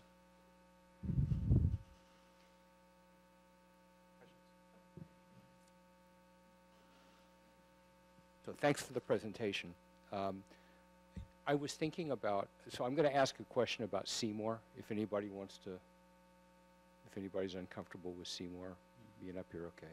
So I know that part of the challenge with Seymour is that the water quality is less than pristine. And I wonder if you have any experience or guidance to help us think about how to address the toxins in the water as in conjunction with this kind of work that you talked about. I do have a thought about that. I have a paper I wrote for the San Francisco Bay Regional Water Quality Control Board, and the title of it is Putting a Price on Repairing Areas for Water Quality Benefits, essentially. And what the science has discovered is that, let's say about 5,000 feet, let's say, or even less, take it down to 1,000 feet, of repairing vegetation in floodplain have the same functions as a brick and mortar water quality treatment plant. So one of the slideshows that I shows a brick and mortar plant built by the city of Santa Monica to treat, really polluted runoff.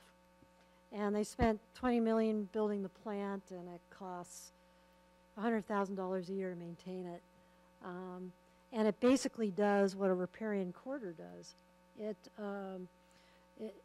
aerates the water, oxygenates it, has the nutrients fall out. The floodplain actually even treats the bacteria coliform. And so these natural systems are now understood to have, ecosystem services is the buzzword, and you can put a price on those. It surprised a lot of the people at the San Francisco Regional Water Board that these floodplains and riparian vegetation could actually take up bacteria coliform rather than just have water move it through, spread it around. That was the conventional wisdom. But the research is showing that these riparian areas actually treat the water.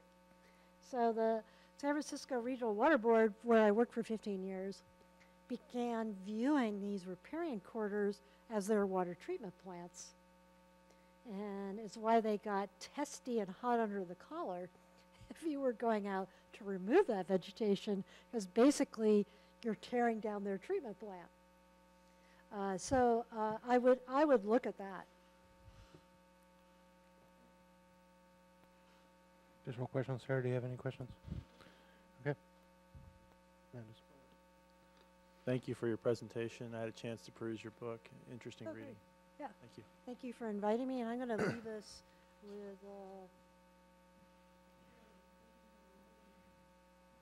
Absolutely. Thank you very much. Yes, thank you for being here. I've had the pleasure of knowing some of the creeks that you've spoken about and having worked on some of those areas. So definitely good examples of natural infrastructure. Jill?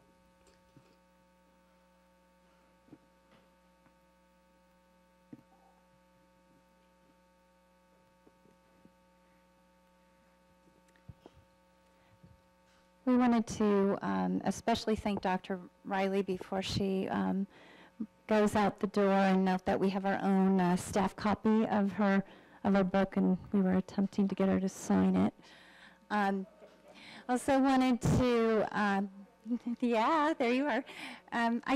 So staff didn't have a chance to take a look at the presentation in advance, and we are certainly inspired by it. We have questions too, and I may shoot them to you in an email, but just to share with the group a few things that I noticed, and of course obviously haven't talked to other staff about yet. I think it would be really helpful for us to get a summary of sort of the overarching permitting that's required around this, as well as the CEQA review, just to have a sense of what that's all about. And it gives us a timeline and some more context for kind of the bread and butter of what we do in planning. I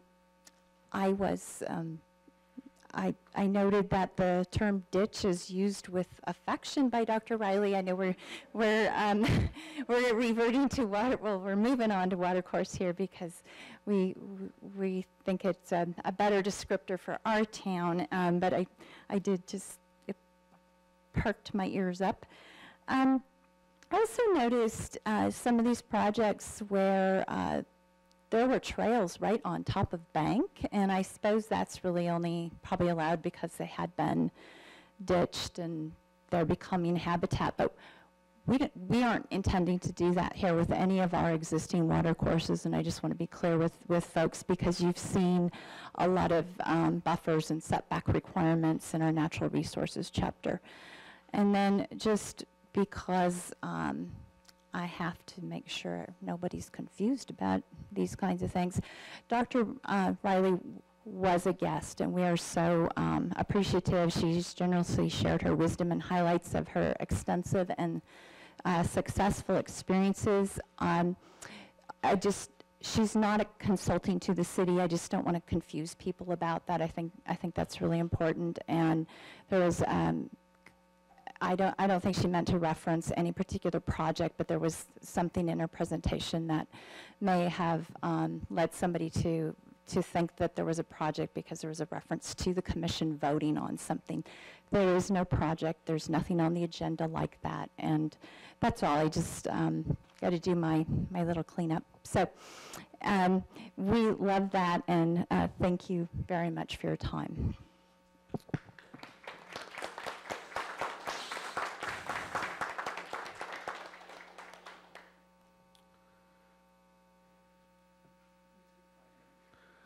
Sure, we got a request for a 5-minute break. Let's go ahead and pause. 5 minutes. That one. I did that to you, sorry.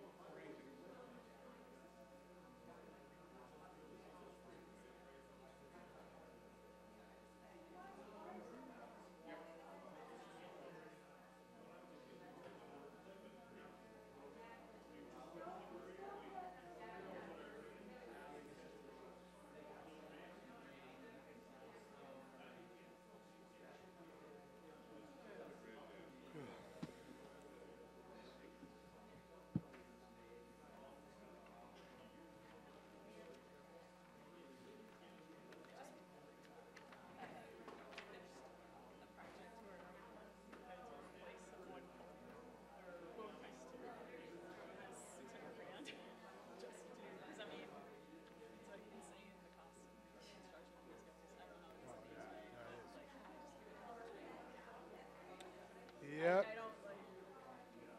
Yeah, everything's been coming in just 30 to 40%.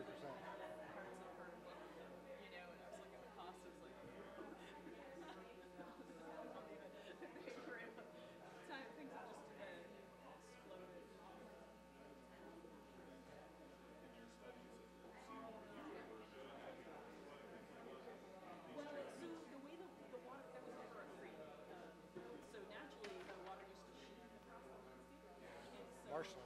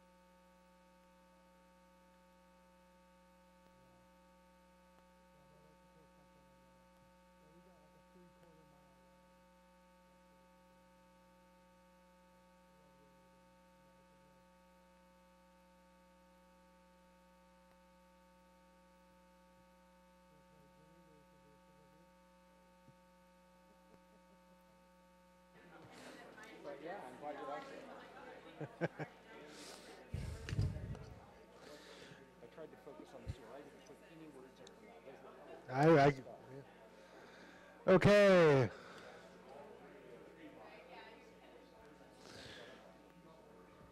All right, we're going to get back to the Planning Commission meeting. If we could take our seats and get ready to go. Thank you very much.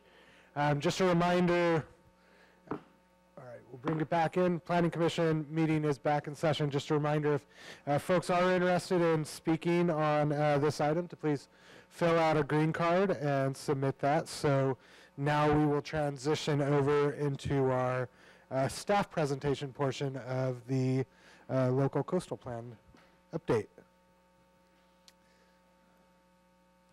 Thank you.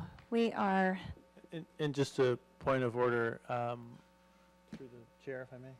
I have a red-eye flight I'm catching this evening, so if I step out, I send my condolences for missing the rest of the meeting, but that's where I'll be going if I have to step out.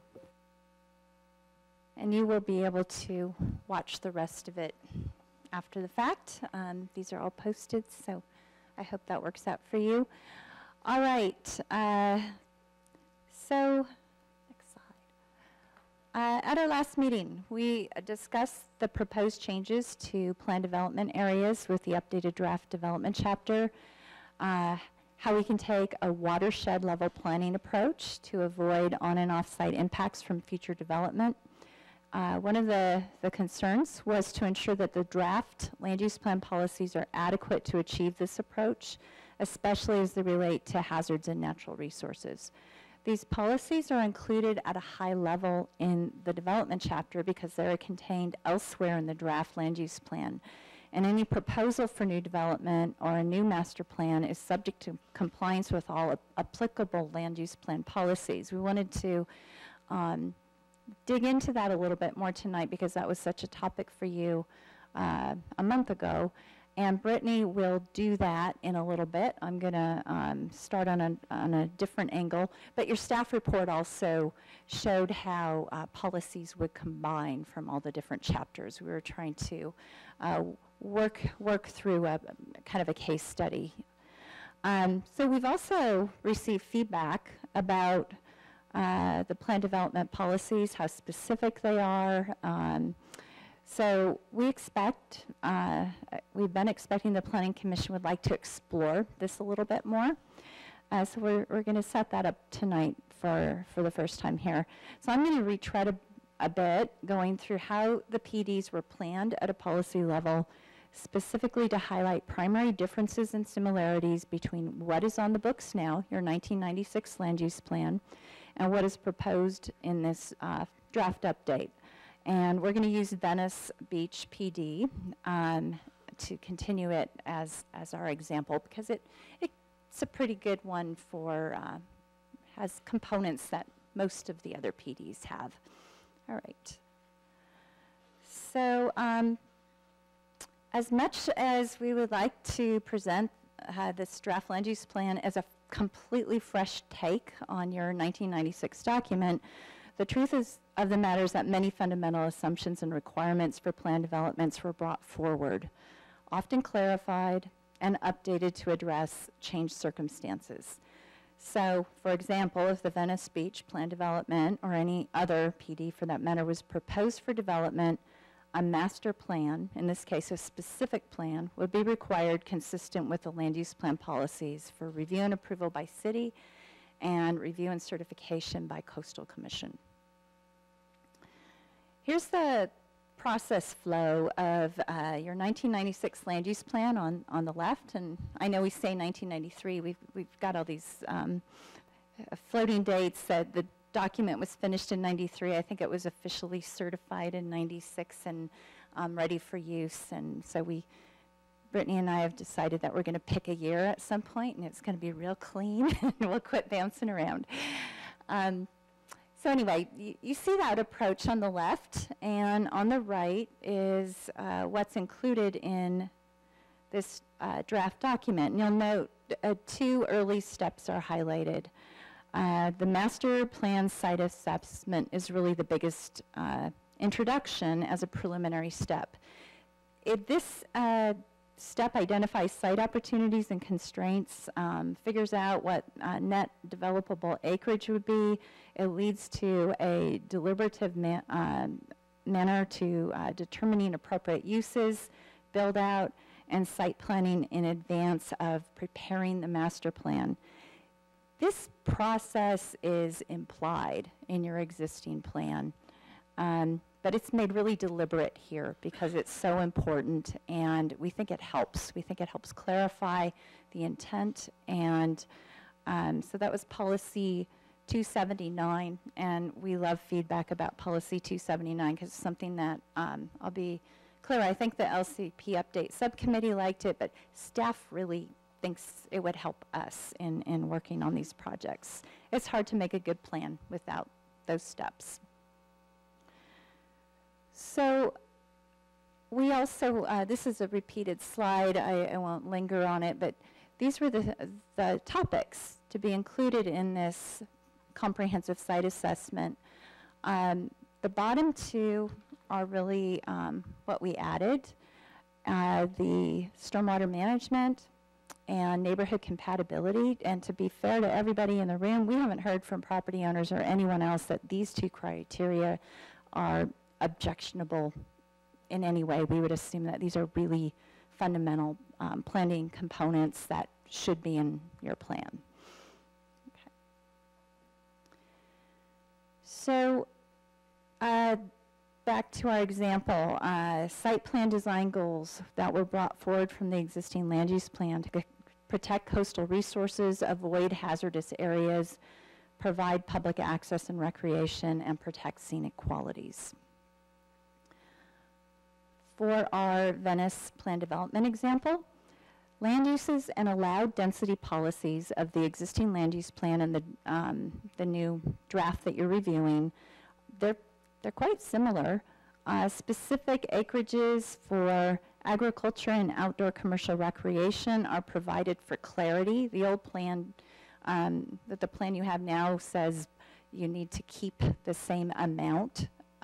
That's there at the time that the plan was adopted.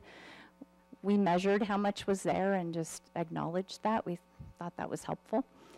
And also, we are noting a slightly lowered build out because of the estimated net acreage, but remember, that's an estimate.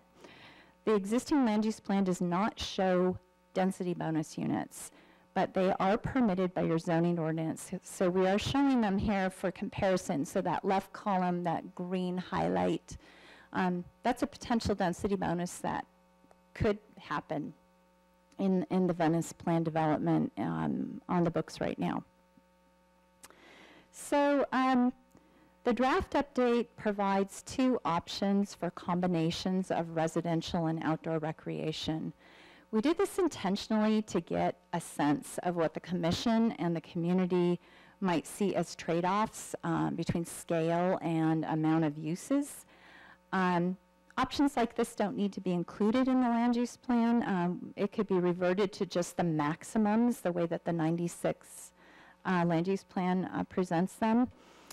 And I want to make a note about that because you've got a letter in the record about how specific it is to put a cap on development for different parts of town, and the plan developments in particular. So, we're under the gun here to give you a plan that has complies with general plan law, and where we know what the build-out's going to be. We need to have a development envelope for all of the designations in the city, whether they're straight up zoning, which has density and intensity caps, or they're in the plan developments. And in fact, you have caps in your 1996 document right now. This is not an introduction. Okay. So next, some siting and design policies. Quite a few are similar. In some cases, they're more specific to hopefully help achieve the intended purpose, perhaps we've got to be too specific. So we would love to hear the Planning Commission if you'd like to reel it back. This is your chance to think about that. But do note the 20% open space requirement, that is brought forward as is, although you can put your green infrastructure in that area, so it gives it another use. Visual resource protection goals to maintain ocean views from Highway 1 and protect Venice Boulevard as a view corridor. They're maintained. They're supplemented with suggested 100-foot visual buffers and height limits for structures. We showed a 15-foot height limit with caveats for other ways of addressing that. That's a policy in your visual resources chapter of your existing land use plan. That's not brand new. That's already applicable to the PD that we're using as an example. Vehicular access from Highway 1 limited to 1 additional opening rather than 2, with a frontage road between the new access and Venice if intersection improvements are necessary. What I say about this one is we know a lot more about roadway volume and capacity, and it's not going to be easy to deal with it, to mitigate it. The fewer driveways, the better. Your existing land use plan or street connections. The existing plan that you have in the books now actually has a policy about limiting the number of additional roads and connections to Highway 1 for that reason. But this is a place where we looked for some consolidation. We did that in other PDs as well. Let's see here. Bicycle and pedestrian facilities are suggested to align with, I apologize, there was a typo there. Not a typo, but I missed my road. It should be Frenchman's Creek Road. I think I put in Rousseau Francais. Got the wrong French road, so it should have been Frenchman's Creek Road.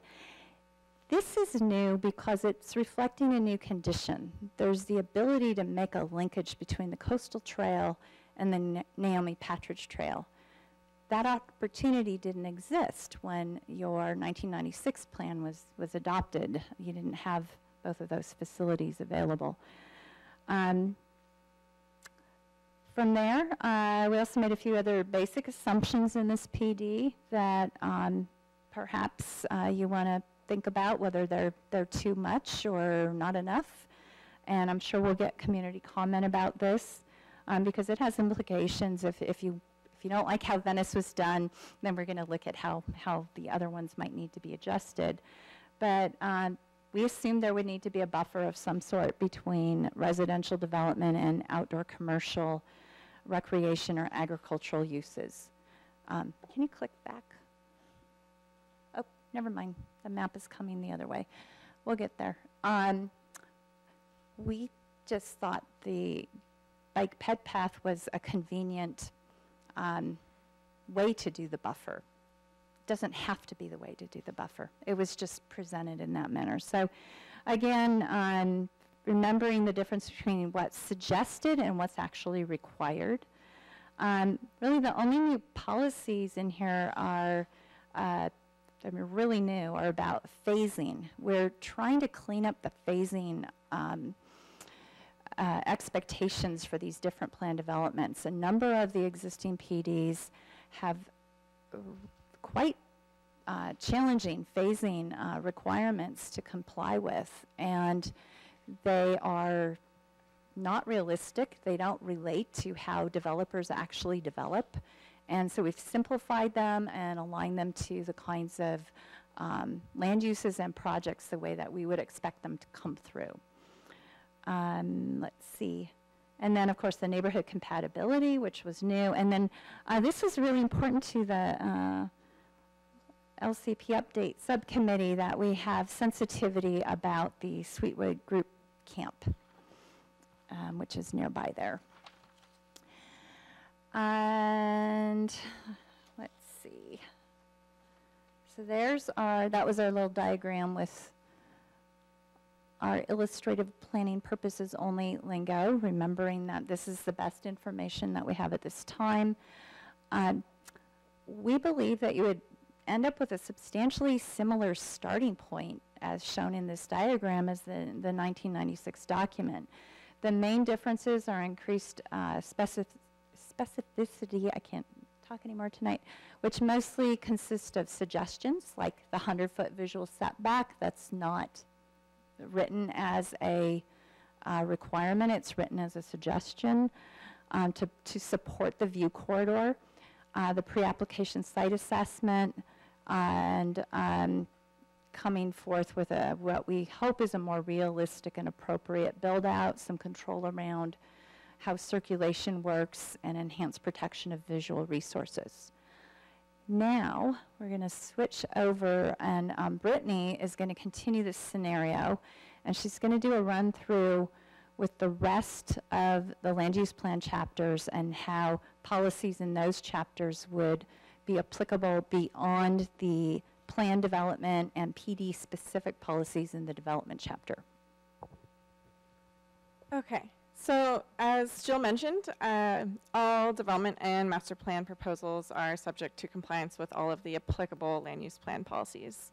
We've been studying these chapters more one by one in these study sessions, and with the recent focus on the development chapter, that's been a little hard to convey, so we want to show how all these policies weave together and highlight some of the main differences between the existing plan and the proposed draft update. So Jill just went through how the development chapter applies to our Venice Beach scenario, and we haven't quite finished the public works chapter, so I'll start with ag. So ag and outdoor commercial recreation are permitted uses in the Venice PD, which is consistent with the existing equestrian facilities as an ag compatible use. The main differences between the existing plan and the updated draft are the prime and non-prime soils map, which shows Venice containing soils that meet the definition of prime ag land, and the additional allowances for supplemental uses and farm worker housing to ensure the continued viability of ag and ag compatible operations. The draft ag chapter also introduces applicable policies on land use compatibility and visual resources that encourage clustering of structures and buffers between ag and non-ag land uses. There's also water supply and management practice policies related to climate change and sea level rise planning that are introduced. And these new policy additions all supplement and enhance the existing land use plan's policy goals of supporting ag and horticulture in our city and would be applicable in the review of a master plan for Venice Beach.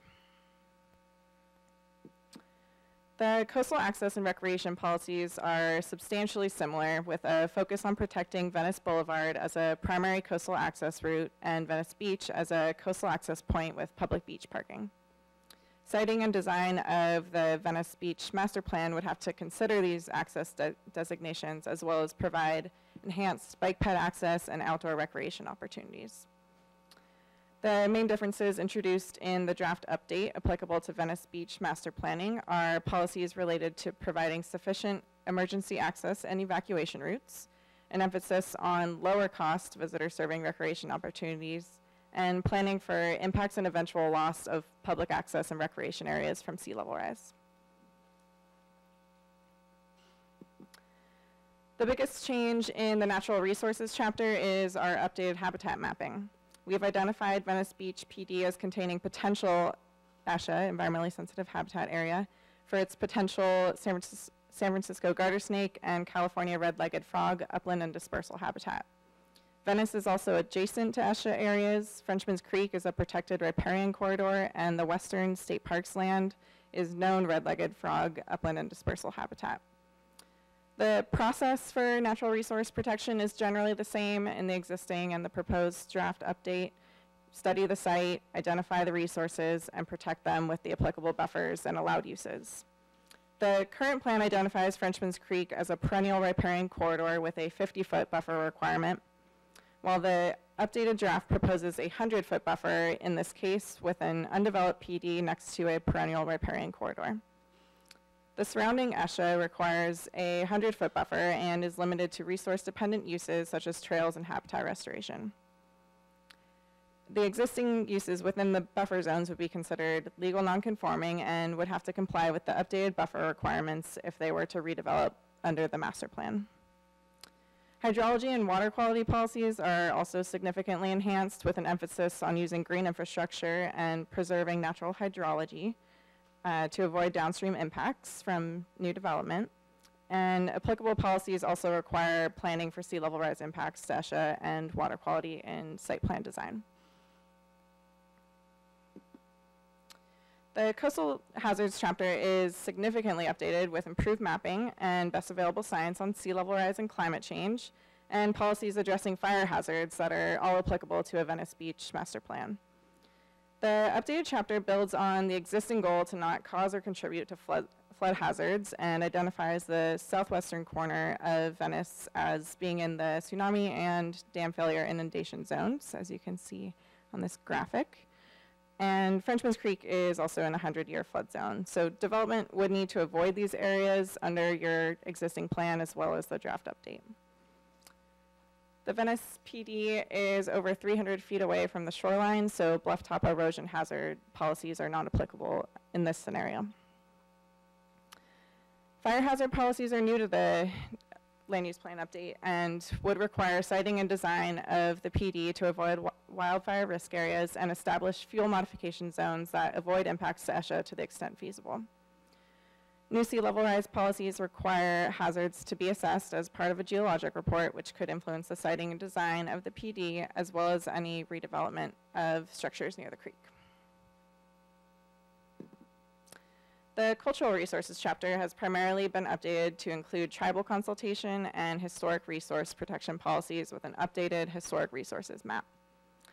For cultural and archaeological resource protection, policies are substantially similar for requiring professional surveying, reporting, and avoidance or mitigation measures for development near any known or newly identified resources. Most applicable to the Venice PD are the historic resource protection policies. You can see the orange dot just north of Venice Boulevard there. That's 1820 Cabrillo Highway North, and that is currently listed on the city's historic resources inventory as significant for its vernacular architecture. Staff does need to clarify exactly which structure that is referring to, but the concept is there that the historic resource protection policies would apply for any development or redevelopment of the site. The black not evaluated dot along Frenchman's Creek and Highway 1 there refers to the highway bridge over Frenchman's Creek, which is outside of the PD area, but would also need evaluating if any road or intersection improvements for the Venice PD were to impact this site. And finally, for the scenic and visual resources chapter, the existing and proposed updated draft policies are comparably focused on protecting Venice Boulevard as a view corridor and protecting ocean views across the site from Highway 1. Your existing land use plan identifies the PD as a viewshed and Venice Boulevard as a primary scenic coastal access route, which is brought forward with the draft update. The existing land use plan also includes requirements for clustered structures and 15-foot building height limitations, as Jill mentioned. Those policies were brought forward in the Scenic and Visual Resources chapter as well as the Development chapter.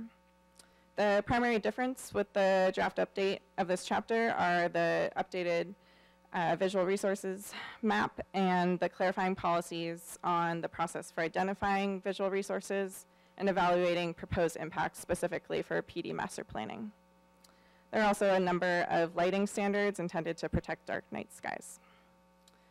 Providing setbacks for upland slope view protection from public access areas such as the coastal trail is also a clarified requirement in the draft update, which goes hand in hand in this case with the required 100-foot ESHA setback from the Western State Parks land for the Venice Beach PD.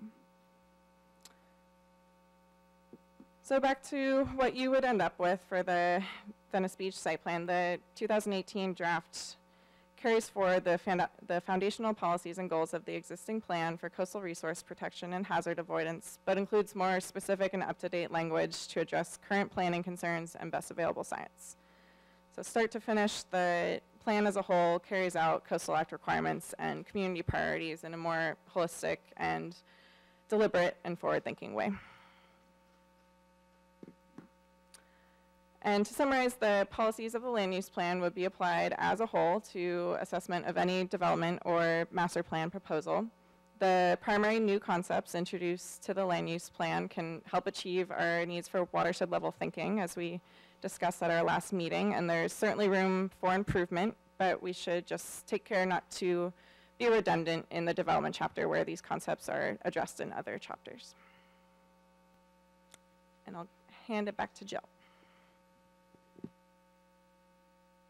I'm not going to spend a lot of time on these next two PDs, but because you've received input from the majority property owner of the Surf Beach Dunes Beach PD and a few owners of properties in the North Wavecrest area, we just note that the Venice PD example hopefully helps you think through some of the context with respect to their input.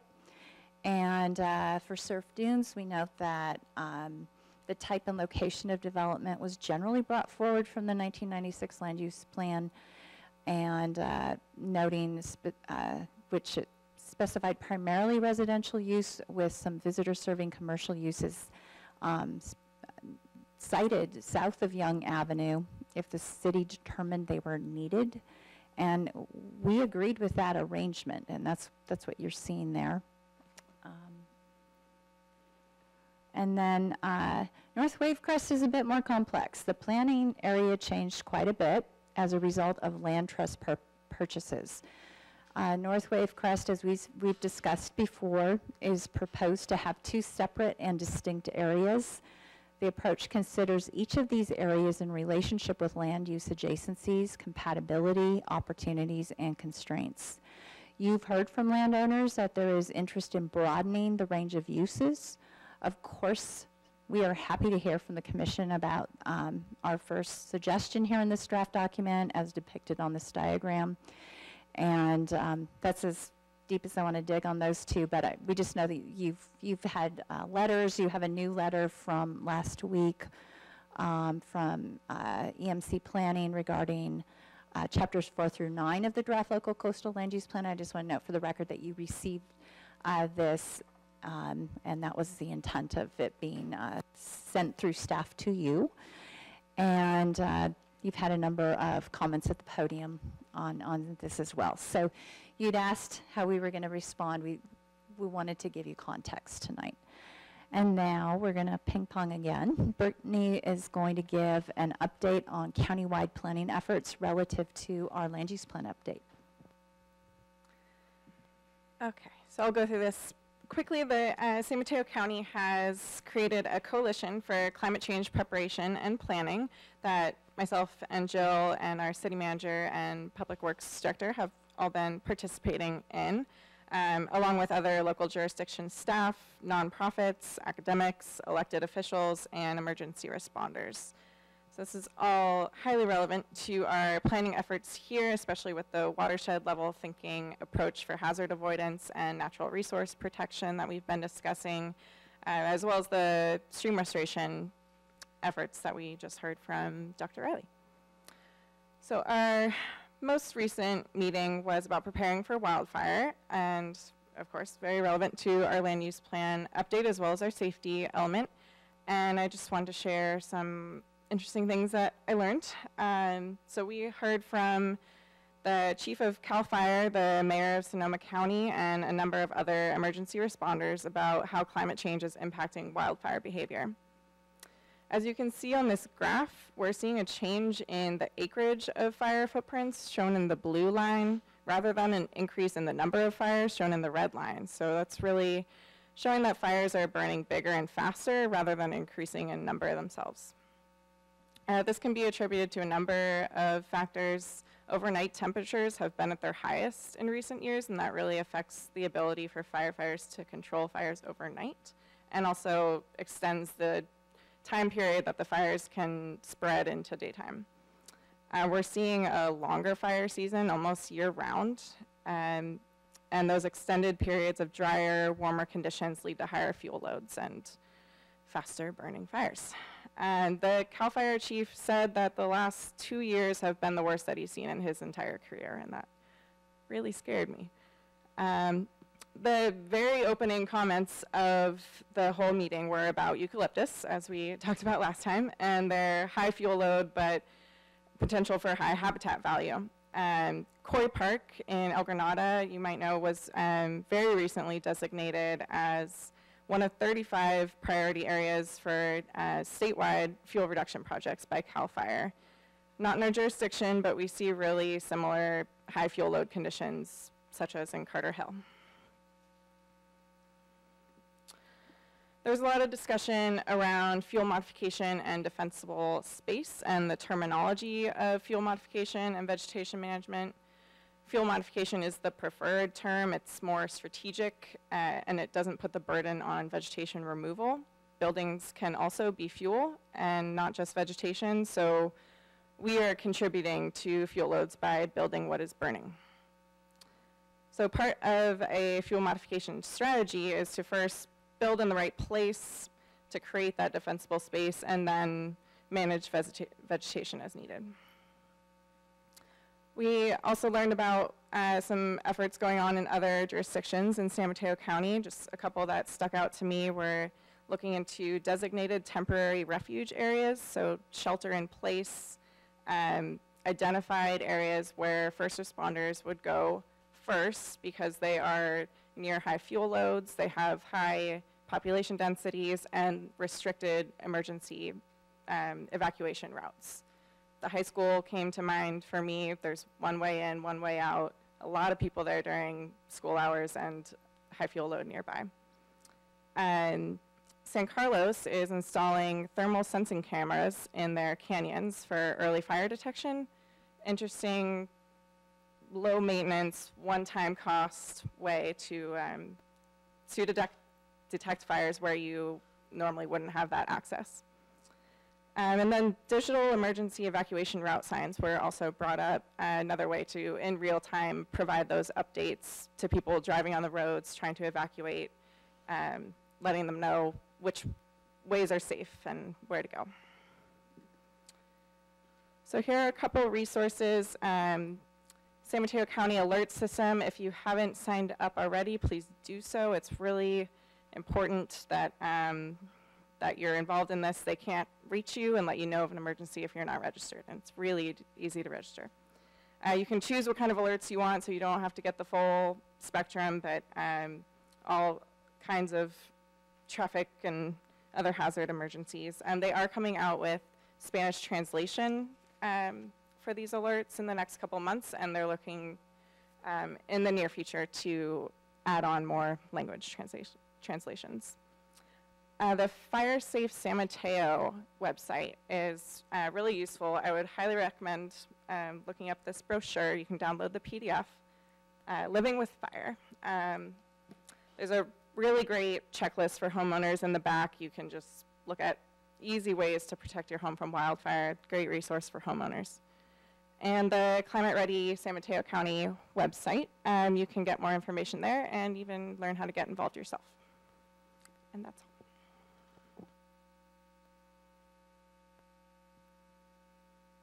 Thank you. Brittany has done a fabulous, just an incredible job digging into that, and we really have noted that throughout our organization over at City Hall, and we know she cares a lot about it, so we appreciate that. We have a final topic for tonight. This is quick, and we'll get it back over to the commission. Last meeting, maybe even more than that, public and planning commissioners asked about the relationship and or conflict between lot retirement and transfer of development rights.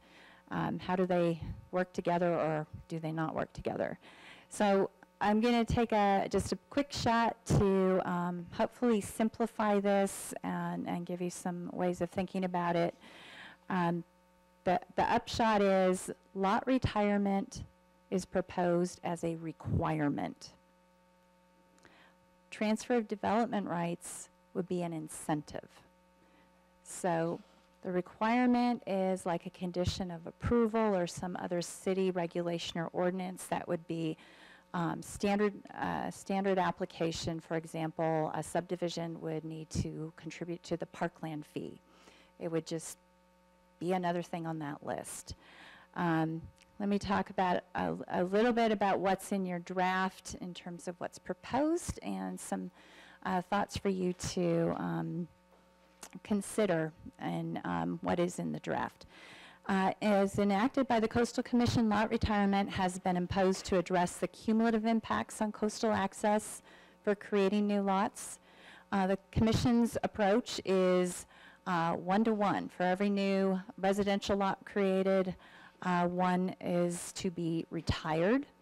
For implementation for the city, we will need to study this further to confirm the appropriate ratio or mechanism to do that, or other measures that would take into account as well the other ways that the city addresses cumulative impacts of development.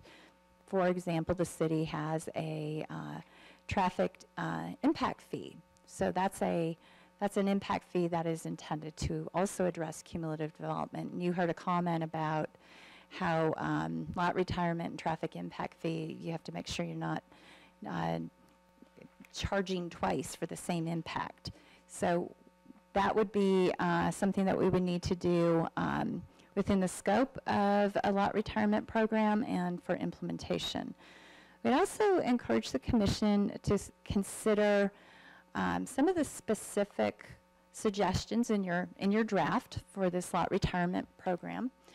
Right now, the way it's presented to you, we took City Council's direction very literally. They said, encourage development within the town center, and thus the draft shows that subdivisions within the town center would be exempt from lot retirement, as would affordable housing inside or outside of the town center.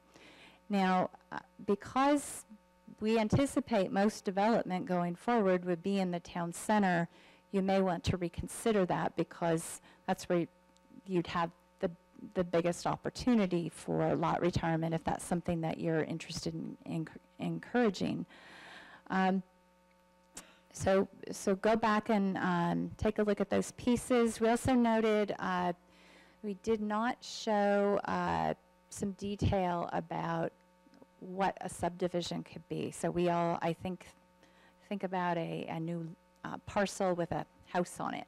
Could also be a condo. That's a subdivision as well. So we're talking about ownership housing. Lot retirement, to my knowledge, with Coastal Commission has not applied to multifamily rental development. It's something for you to consider. I am concerned about pushing that very hard, because that's a development form that is more affordable by design for our community members, especially our renters, and putting that burden on it could really swing its affordability. So just keep that in mind. Now back to transfer of development. As proposed, it's voluntary. It's very simple. There would be areas that are donor areas and areas that are receivers.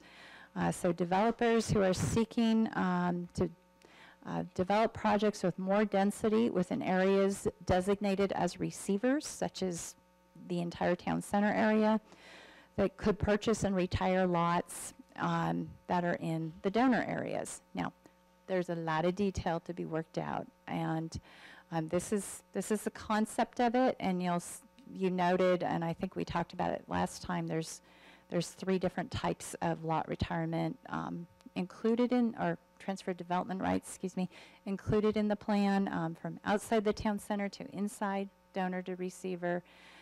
We were floating an idea about North Wave Crest as a donor to Dolores, to give it another place to be received.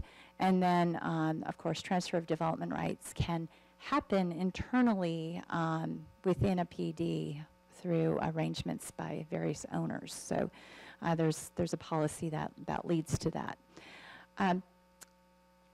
So the conclusion, lot retirements and TDR can be implemented independently of each other as well as concurrently, and they both need implementation studies to support them. This is something that would get developed as the plan is adopted and moves forward. And there's going to be quite a few things that we're going to bring through your shop to get the plan really up and running and humming once you're moving it onto the Coastal Commission. So I hope that helped, and that's what we have tonight for content. I'll talk about next steps when you're all done, but we're happy to get clarifying questions. We know we've got public staying late tonight, so hopefully they can all get their time in as well. Thank you. Great, thank you very much. A lot of information, good presentation. Any clarifying questions from the Planning Commission? Not seeing anything? All right, let's go ahead and just open up the public comment period. I've got one green card here. Again, if you wish to speak, I've got 2 green cards here. Our first speaker is Ron Sissom.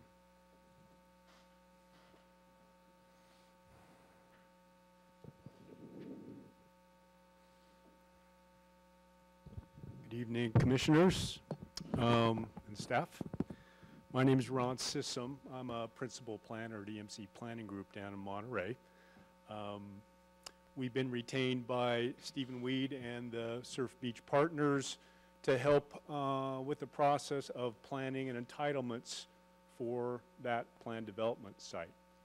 We've gotten involved fairly recently, and Stephen is bestowing his long institutional knowledge of that property and other things city on us, and we've had a chance to meet with Jill and some other staff to sort of kick off our involvement in this planning process. Just as a little background, EMC Planning Group's been in business for 40 years, all of those in Monterey. We do planning and environmental consulting work primarily, lots of entitlement management project work as well. Regulatory permitting work, we have biologists, cultural resources people, and other sorts of technical specialists on our staff. In terms of this process, we recently completed LCP updates for the city of Pacific Grove and the city of Monterey on the Monterey Peninsula, excuse me, and are about to start another one for another city on the peninsula, City of Marina. So we're fairly well versed in what you're going through, and I do want to acknowledge staff and all of you. This is a heavy lift, especially if staff is taking it on themselves in the course of their effort to manage city planning processes and entitlements in addition. So it is a heavy lift, and I certainly do appreciate what it takes. Real quickly, our main roles in this process will be to prepare a range of technical studies for this site that will help inform our planning process. One of the other major pieces for us is to prepare a specific plan consistent with the PD requirements for a master plan.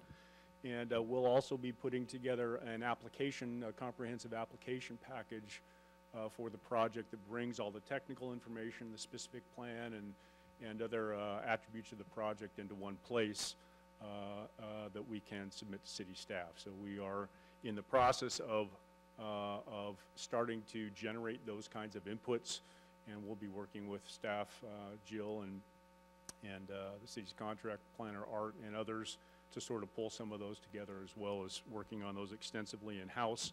We do have a number of other technical sub-consultants that we're working with that are on our team that are looking at some of the issues that Jill and staff have brought up about issues that are specific to individual sites. Can we drill down a little closer about what's really going on in these individual sites versus maybe not having as specific information as we might want to have given the level of information that is available to the city in planning and looking at issues that across the city and the region. So example, one of those would be looking at sea level rise and wave run-up issues for this site based on site-specific conditions versus having to project that based on more general information. One of the things, at least one of our first, sort of tasks in this, and Jill mentioned this earlier, is we have put together a couple of letters to the Planning Commission and to staff about our thoughts about some of the policies and content of the draft chapters, and you have those in front of you. Obviously, tonight's not the night to try to go through those, but of course, we're happy to participate and support anybody and everybody in this process by. Thank you. And we do have those letters. Yeah, and I appreciate it. Speaking about those. So anyway, I just want to thank you. Just wanted to introduce ourselves and let you know. Thank you very much. And thank you. Our next speaker is Mike Ferreira.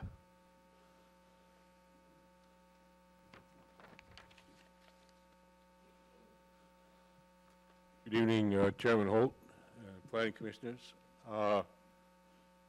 You've covered actually a lot of ground tonight, so it's rather impossible for a single speaker to go at all of it, but I'll just try to get at some things.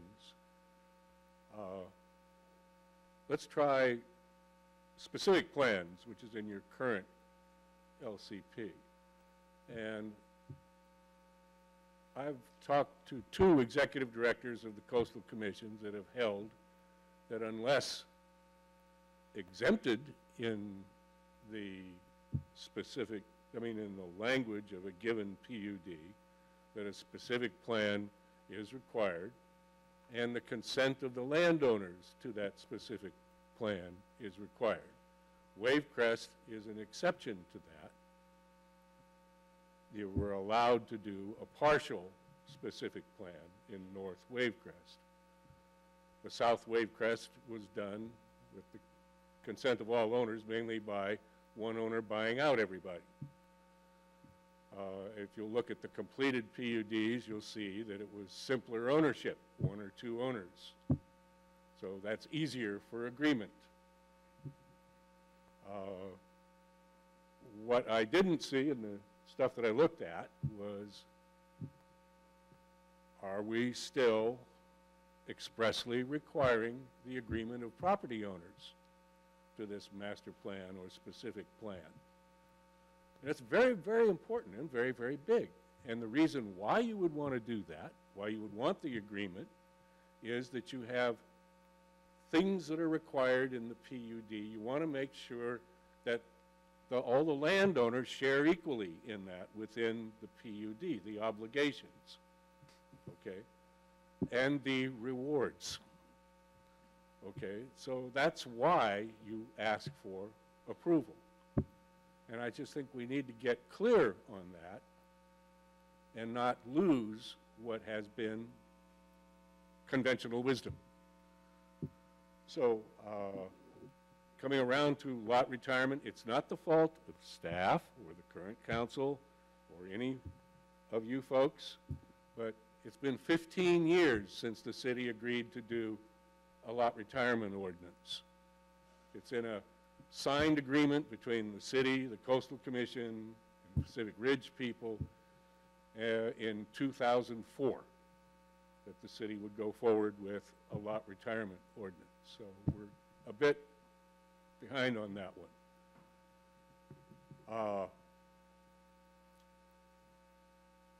Well, paralyzed by the clock, actually. I had more, but I guess the last thing I'll say is that for the Sierra Club, I would like to request the correspondence that's being distributed to the commissioners tonight, or for this meeting, okay, to the Sierra Club.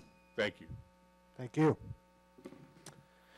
I've got no other green cards. I do see one other. Yeah, Carrie Burke.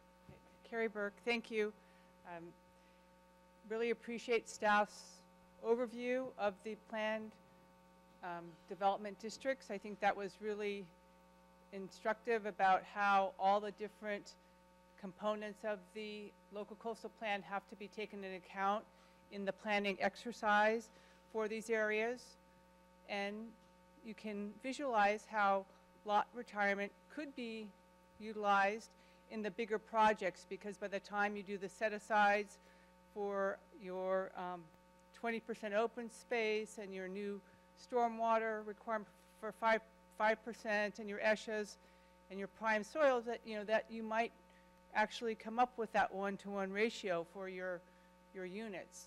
What concerns me, though, about the lot retirement is for your smaller projects and how we could ever chase affordable housing with having this 1-to-1 ratio and having some opportunities for some smaller units more in the inner city area would be very difficult if you, in order to achieve a project, that you'd have to buy another lot just to create a lot. So I just think that we have competing policies that for smaller projects especially, we really have to take a very close look at where it's appropriate to do that, because there could be some of our denser more dense areas would be, not appropriate for that lot or retirement, because it just might just make it that we have some areas that just go undeveloped. So just something to consider. Thank you. Great, thank you very much.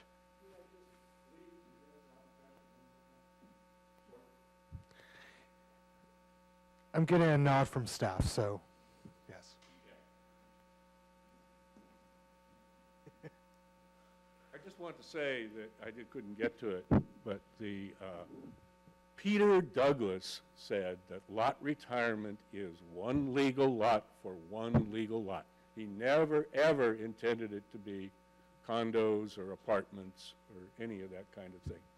So I think we'll not have any difficulty with the Coastal Commission if we take that tack on lot retirement. Thank you. Thank you, and thank you for keeping it quick. Do I have any other speakers for the public speaking period? Not seeing anybody, we'll close that and bring it back to the commission for discussion. Does anybody want to start us off?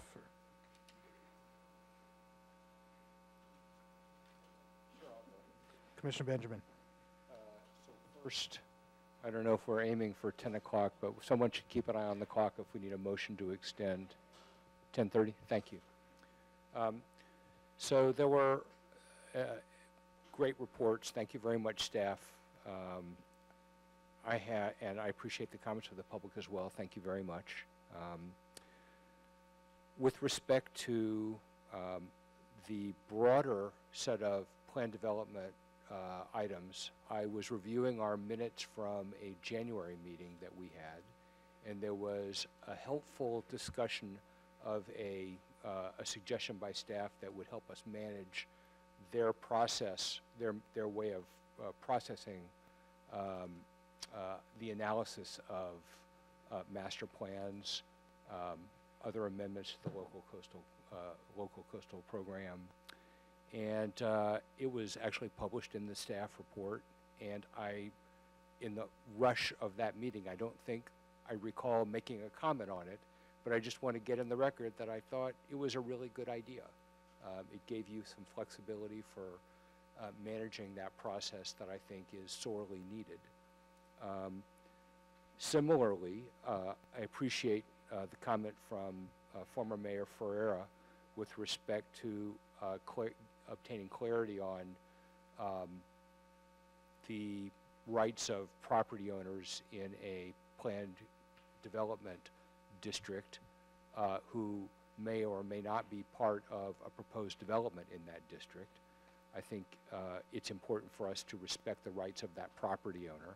I don't pretend to be the legal mind that understands that, but I really want to get clarity so that we are truly providing equal protection under the law here. With respect to the Venice example, that was very helpful. Helped us sort of, try it on for size. I thought the watershed level planning thinking was really helpful in that location because that area does, except for Frenchman's Creek, that area doesn't have its own drainage. So unless we plan for a new drainage, it either has to find a way down into Frenchman's Creek or go to someplace else. And it is not obvious how that would work. It's certainly not obvious to me. You asked whether we thought it was too specific in terms of our thinking, and I want to say I do not think that it is too specific. Maybe I'm biased because I was a member of the committee that drafted it, but it is not at the level of detail that you would expect in a zoning document. It doesn't have the individual studies that are deeply tailored, but I think it carries conceptual ideas well, and that's the reason that I think I can speak for Rick, felt like this was something that we wanted to bring to you. In the discussion of the biologic resources on that particular parcel, not to call out an example that necessarily generalizes, but in addition to the frog and snake habitat suspicions and the reference in the document that you put up that sort of had a suspected area. I should note that for that particular area, we have public record analysis by former owners that identified much of the land in that area as what they referred to as, quote, poorly drained soils. And, you know, I'm not saying that's a wetland. I'm not saying that. But I want to be sure that in our thinking through, you know, if we're looking at that parcel and trying it on for size, we're thinking about that kind of resource as well. Similarly, with respect to monarch overwintering sites on that site, I want to be sure that we have clarity on that question.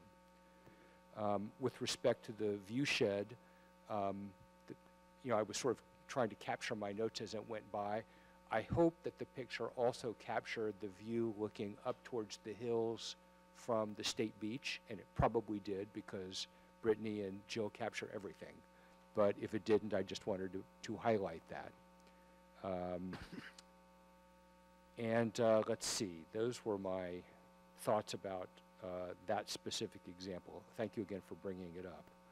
With respect to lot retirement and development rights, transferable development rights, I will say for my own part that I believe that if our densification is going to occur in the city, as we develop our programs for managing the total number of entitlements in this city, I do not believe that the downtown area itself should be exempt from having to manage that, because since that's where it's sort of like the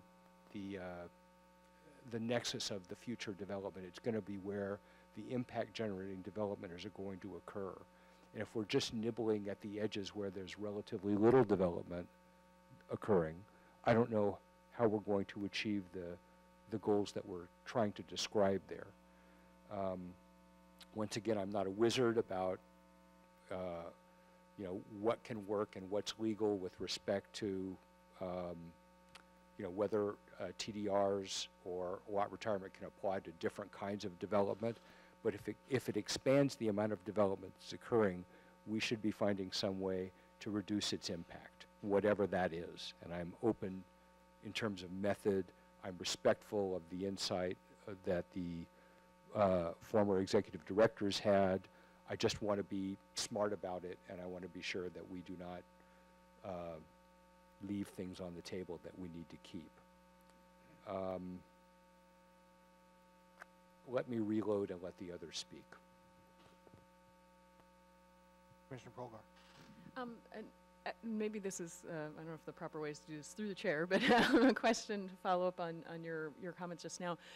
Are you referring solely to lot retirement, or is this, because there were other ideas about, or other ways that there's a mitigation for whatever, for development, like you mentioned the traffic fee, and so is, I guess, are you referring solely to the idea, the concept of the lot retirement? Is that my understanding? Well, I wasn't. You know, development has a lot of impacts. One of them is traffic, but you know, there can be other impacts. There can be impacts on infrastructure. We can lose impermeable stuff, and we need to suddenly have more drainage. And you know, again, I'm not arguing that I understand that I have a complete accounting of all of the different impacts, and that I know for sure that these proposals never double count, nor am I saying that the proposals as they stand don't leave stuff uncounted. I don't know what they are, but I would hate to restrict our thinking to just lot retirement as a way of accounting for that. If going with lot retirement is the implication that we're going to deal with just one specific problem. Did that make sense? Thank you.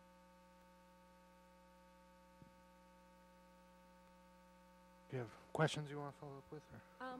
Well, I guess following on the lot retirement, I was, my understanding from and maybe you can correct me if I'm wrong, is that currently the Coastal Commission has not, or up till now, has not applied the lot retirement requirement for multifamily, like rental development. And so I think that's a good thing, because I want to see, I think that the incentive for, I realize it's a requirement, but I don't want to see it de-incentivized, basically, because there's a, you know, you're doing one-to-one for a development like that. So I just wanted to make sure that I was accurate in that, and I understood it correctly. Through the chair, I'd like to just respond. I'm not sure if we know if the full scope of lot retirement that they've applied in other jurisdictions. In Half Moon Bay, it's pretty limited because it's only really been projects where we had an appeal that went up into their jurisdiction, or we had applicants for various reasons who provided lot retirement as part of their application. And so I'm thinking about a few projects in particular. So they were all land subdivisions, and your sample size is really small. So we'll talk to their staff to see what else they've done in terms of mid-coast, of course, around here, but if there's any other lot retirement. Okay, thanks. Okay. Commissioner Reddick? Yeah, thank you.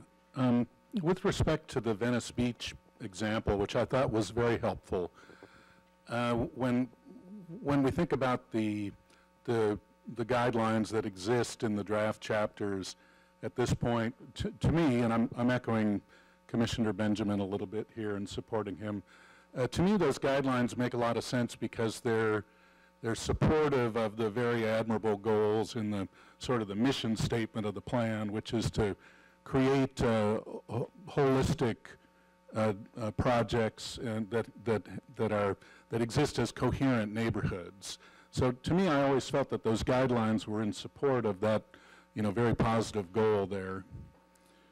The question that former Mayor Ferrara raised just now about the role of all the property owners in a PD, I would hope and I would think that we're not here to invent that for the first time tonight or as part of this draft, but surely there must be precedent about that has existed in the city.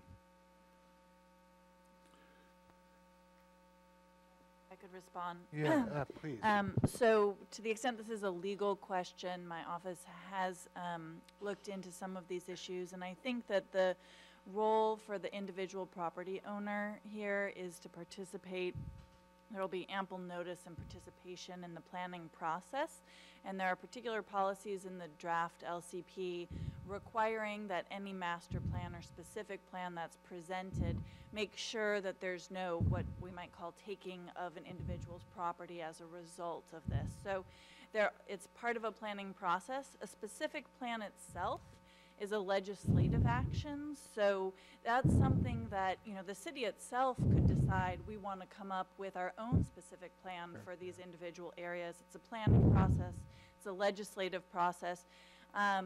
So, you know, obviously individual property owners play a role in that, but, you know, one property owner is not going to have a veto power over the city in adopting a plan for an entire area. It's more being involved in the process as it goes forward. Okay. Do you want to cite to that? Your zoning code right now for planned development land use is 1815-020. Rezone. This is about rezoning to a planned unit development district. Talks about how we would require notification of owners. There's other references in the code to how all owners are supposed to be offered participation, but it doesn't mean that they're an applicant. They don't have to be an applicant.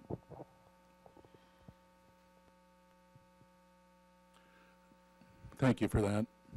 I think my last comment is in terms of TDRs, when we were discussing this in a little more detail, I think 2 meetings ago, I think that I may have been came across as a bit more skeptical about the untested waters there than I intended to be.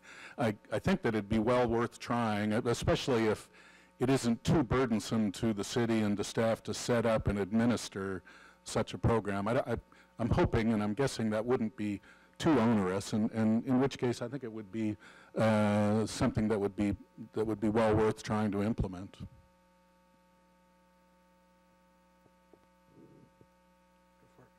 And actually, to piggyback off of Commissioner Ruddock's comments, I think that I see today in the presentation. I appreciated the understanding of how the TDRs at this policy level could apply, and that there's a lot more work that would go into developing this for implementation. So I think in the 2 meetings ago, I was also kind of pretty skeptical or scared. I think is the exact word I used. I think that it's not that I don't have any concerns. I think, though, as a policy tool to have in the toolbox, I would see, I understand, and I'm supportive of that. So I wouldn't want to see it go away. But I think there's a lot of, once the implementation side of it comes, then I think that's where there's a lot of work to be done. But certainly as a policy level tool, I agree. I did also, I don't want to change the subject, so if other folks want to talk about TDRs.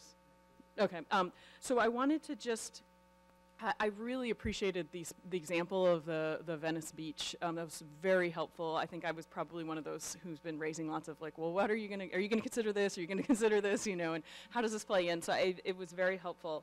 I think that there are still a couple places where it isn't clear that policies that are particularly in the natural resources chapter, that really whether they really would apply to the master planning or specific planning process, and in particular, I think this applies with the stormwater.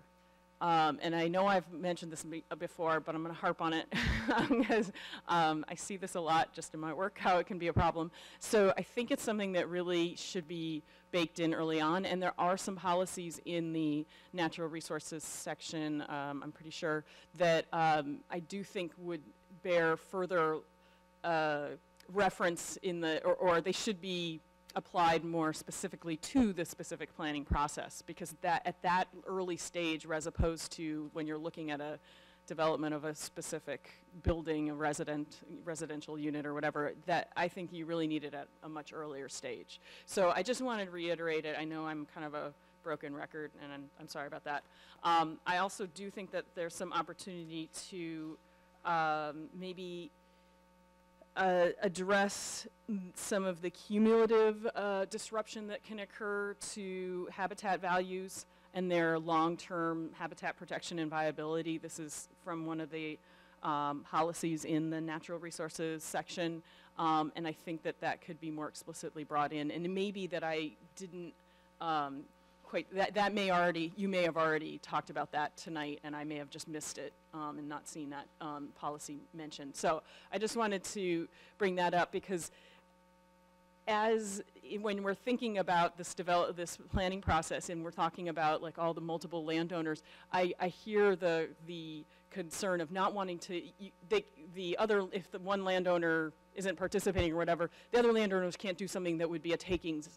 But sometimes the interests and the reasons why someone is managing or owning a parcel vary. And so I'm not sure how takings applies to the habitat value. That's not an economic value necessarily, I don't know. So I would be interested in understanding that, because I think that there's a lot of parts of the planning process that could, in developing a plan for an area, it could end up essentially harming the value that when we have landowners who want to protect that land for habitat value. So that could be a concern, and it should be part of the planning process, is looking at how that might happen. And so it kind of ties together. I don't know if I'm explaining it very well, but I don't know if takings would actually cover that necessarily. I don't know. I don't know the law. So it's just a question and a concern I have. Can I tag up? So, yeah, so let me just riff off that a little bit. So, well, I don't know. There was a lot there that you said that I agreed with. And if you're a broken record on drainage concerns, I can just say that I'm a broken gramophone. But we have conservation qualities that are tied to a larger network of land. And if there's a parcel of land that has conservation value that is more expansive than that parcel, for example, that would be eliminated if it was conserved as kind of derisively, this is referred to as postage stamp conservation.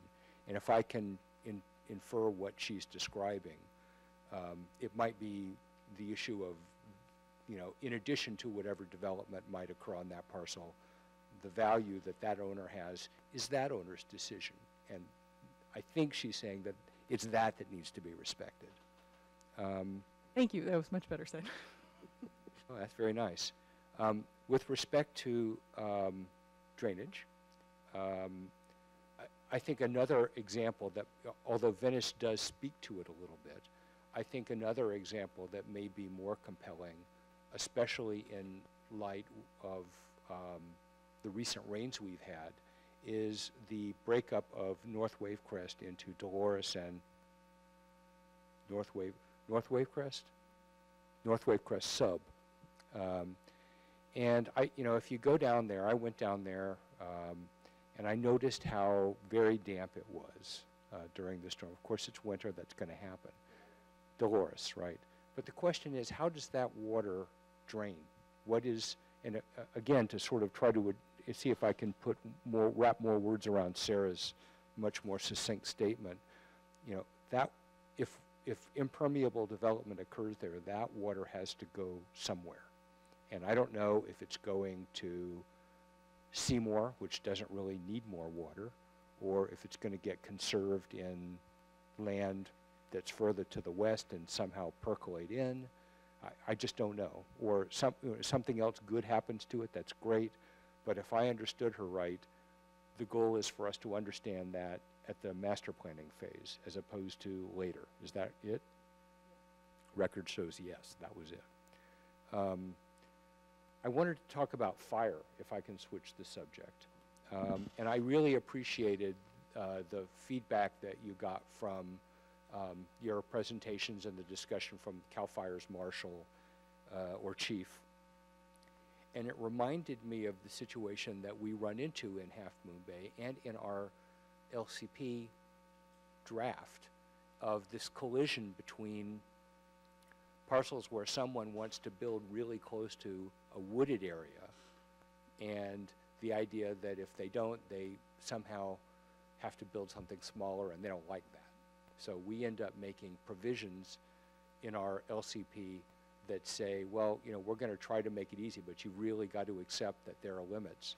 And we wrote that before we were fully cognizant of the size of the fire risk. And I am not confident that my understanding when I wrote that still bears up under the realities that we understand today. So I would certainly like staff to have a good look at it. And it's not just that I want to conserve the wooded areas. I want to keep that person safe. So if we have a lot that is very wide along, let's say, a wooded riparian corridor, but it's very thin, and we have a guy or an applicant, who says, my house has to be built deep into that, and it has to be really close to that riparian corridor. We have provisions in our plan right now that say, well, okay, you can be closer. There's a limit. I think it's 20 feet for intermittent streams. Not so much for perennials. But I think that we should be taking another look at that. As Jill mentioned, I don't remember whether it was Brittany or Jill actually, but fuel modification can be talking about house modification too. And if the house modification is a smaller house, I'd like to think that might not be takings. I'm not an expert. But I think that now, knowing what we know now, I think we ought to take a good look at that and ask ourselves if we're acting in the community's best interest. And when we anticipate projects where we have an existing neighborhood that is close to a wooded area, if we have opportunities to make it safer through modification, and again, I'm not talking about that as a code word for habitat destruction, I think we ought to find ways to encourage that, because especially in areas where they're going to burn hot, but really next to all highly flammable areas. Thanks. Thank you. And I'm just going to, I guess, build off of the fire concern there. This weekend, I had I was up in Quarry Park while my kid was at a play date in El Granada, and actually had to leave Quarry Park earlier because the traffic coming out of El Granada on Saturday was just insane. I've never seen it that bad, and everybody jamming up to get through to Highway 1, taking all the different little back routes and all this sort of stuff. And yeah, I was really struck by if there was a fire in Quarry Park and everybody trying to get out of that area would be an absolute nightmare. So yeah, it's something to think about just in terms of, when Highway 92 is backed up and potential fires within the eucalyptus groves around 92, just a lot of really sensitive areas. So that's why I think it's really important to consider climate resiliency in all of these chapters, and in the development chapter. And as we're talking about, any of the areas along Highway 1 and the potential for, big vehicles or other things that could potentially clog that corridor that could have those ripple effects that block up 92 or El Granada is, I'm concerned about habitat issues as well, but it's a life and safety issue, certainly. So I think that's good. With regards, I really appreciated the Venice Beach example, as did others. Walking through, I don't necessarily think it's too specific. I think it provides some really good bookends and some really good guidance for landowners to really understand what the goals and expectations are. I think I heard from staff that there will be more information forthcoming on lot retirement and the need to look at that. We heard some different things, and I think still just better understanding some of the questions that were raised here about 1-for-1, the downtown core. I tend to agree that the downtown shouldn't be exempt, that we don't want to take away that development opportunity, but also very interested in seeing the incentivizing multifamily and affordable housing in downtown. So as Sarah mentioned, if it's not required for multifamily units, then that may just not be an issue. Sort of a personal interest here, but the Sweetwood group camp was mentioned.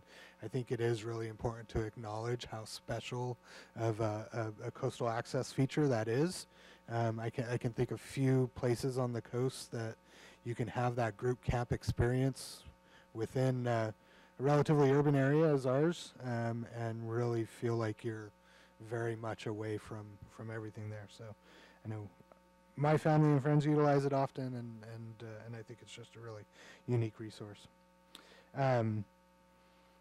Regarding the participation of different landowners within the specific plan and that sort of thing, I think, obviously I understand a city could come in and do a specific plan for any particular area and not necessarily have the agreement or the buy-in of every landowner. But as a decision maker, I think that's really important information to have as we're making decisions, understanding the different positions of landowners in there. I don't know how we capture that in a plan, but I would hope as future applications are considered, there's some level of dialogue or consideration that's captured in there about just the position of landowners within the specific plan areas, and that's on the public record. And just, I guess, I know the answer to this, but there was a question raised by one of the speakers tonight about the correspondence that the Planning Commission receives and that be made available. That's all on the public record, correct? That's available and accessible to folks. So I just wanted to make sure that was clear. So with that, that's all my comments. Commissioner Benjamin. Thanks. There was one more, again, on the Venice Beach, trying it out for a size thing. When we got to the hazard side, I wanted to, it didn't specifically come up, and that may be that it was too much of a detail, or it may be that it just got lost. But back in January, I remember making a kind of a bank shot, maybe a hyperbolic bank shot, about having addressable hazards warning systems. And the idea is that in a place like Frenchman's Creek, the creek could flood, fire could come down from the hills, tsunami could come up. There could be fire coming, from a different direction. And it makes sense to me that when we plan a place like that, we would want to be sure that instead of just having a one-size-fits-all siren, where you get to guess whether this matters and what you should do, you get a system that says these are the people that really have a life-emerging need to occupy the extremely scarce resource of our evacuation route. And that way, we don't panic people to say, well, just in case, I guess I better get on the road and go somewhere, and maybe, deprive someone who really needs to get out, or worse, put themselves in harm's way. So I'm just going to put a plug in for that to be in the list of ways that that the way things would play out in the Venice Beach PD. And I hope that makes sense. I hope it sounds familiar. Commissioner Polgar. And I'll just note, we do have one other item on the agenda that I know staff wants to get through. So This is super quick. I realized I never, the one thing I did want to mention is that I also felt like the specificity was appropriate for, in the example you gave. So I just wanted to be on the record to, say that I felt like that fit. It was a good balance. And so I think I just forgot to say that. So. Great. So with that, if there's no other comments, we'll go ahead and close that study session and move on to our next item, which is an acknowledgement of emergency coastal development permit.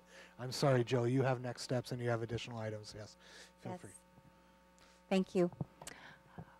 We need a break over here. We need to take a month off at least to finish. We owe you a few things, and keeping up with this pace with all the development applications we have, and you have a full agenda. You're booked through May, at least. So we talked to, the subcommittee met last Friday. We discussed it. I think we have their support, and we will not waste the time, believe me. So I just wanted to let you know, and we'll be very splashy with notice the next time we come out. We may be shifting to the first meeting of the month. That was something that we also talked about if it worked better for schedules. So just FYI, what you've given us today was incredibly helpful. So I think we're in firm footing. Commissioner Benjamin, Vice Chair Benjamin, we have that comment from you, and I cannot find. Maybe we missed that policy. We thought that emergency warning system policy was in here. We will look for it. There's an appropriate place for it. It could be it's so general that I don't know that it's a PD specific policy from my perspective. So we'll take a gander through and see where it might go and share that with you. Yeah, through the chair, I didn't mean to suggest that it had to be PD. It may be a factorable policy. It may be one of the general policies in the safety, the coastal hazard section. So I defer to you about where it goes.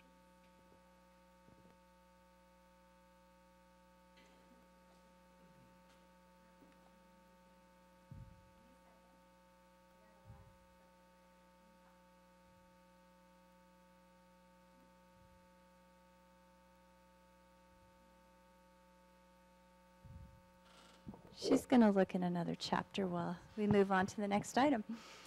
So we wanted to bring your attention to issuance of an emergency coastal development permit.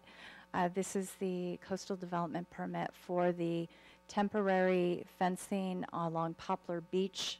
The city engineer and public works director presented this to city council a week ago, and they wanted to make sure that we took every opportunity to make sure the public is aware of what this is and why the city's doing it. And I also wanted to confirm with the commission, and this is something that wasn't clear in the report, that the follow-up action here is going to be the Poplar Gateways Plan. And the Public Works Director and I discussed this. We can actually make an application for a coastal development permit for the Poplar Gateways Plan. We have 60 days to do that from the issuance of this permit. The fencing is going to need to be flexible. We're going to have to put up with it a little bit. It may need to move around from time to time. We are very actively planning that area right now with that gateways plan. So we know people don't like it, and we know it doesn't look great, but I think frankly, this might be a good public education period to see why it's there, what its purpose is, and hopefully to reinforce what the city is trying to do with the Poplar Gateways Plan. So just so you know, the rest of this, we just confirm the Coastal Commission staff has the permit. We followed all the procedures in the emergency coastal development permit issuance that we are required to do. And all we ever ask the Planning Commission to do is just acknowledge that you've received it. This is something that's codified, that we bring it to you in your next available meeting. This was issued after your agenda went out, which is why we revised your agenda. We didn't need to do that. I could have brought it up in my director's report. We did that intentionally to get the thing emailed out yet again, just to make sure everyone had a chance to hear about it and understand. This was put on e-news. This was posted on Nextdoor. So if you hear anybody who's concerned about it and you think that it would benefit them to talk to staff, steer them over to us, and we're happy to work with the community on this really important issue. So Jill, just so we're abundantly clear, this is temporary. Yep. And there is going to be a more permanent project that's installed. And sort of building off your comment on using this as an opportunity to communicate with the public, is staff talking about any signage plans or any interpretation or anything that can be done around bluff top erosion and that type of thing? We think we should have some signage out there in this interim phase.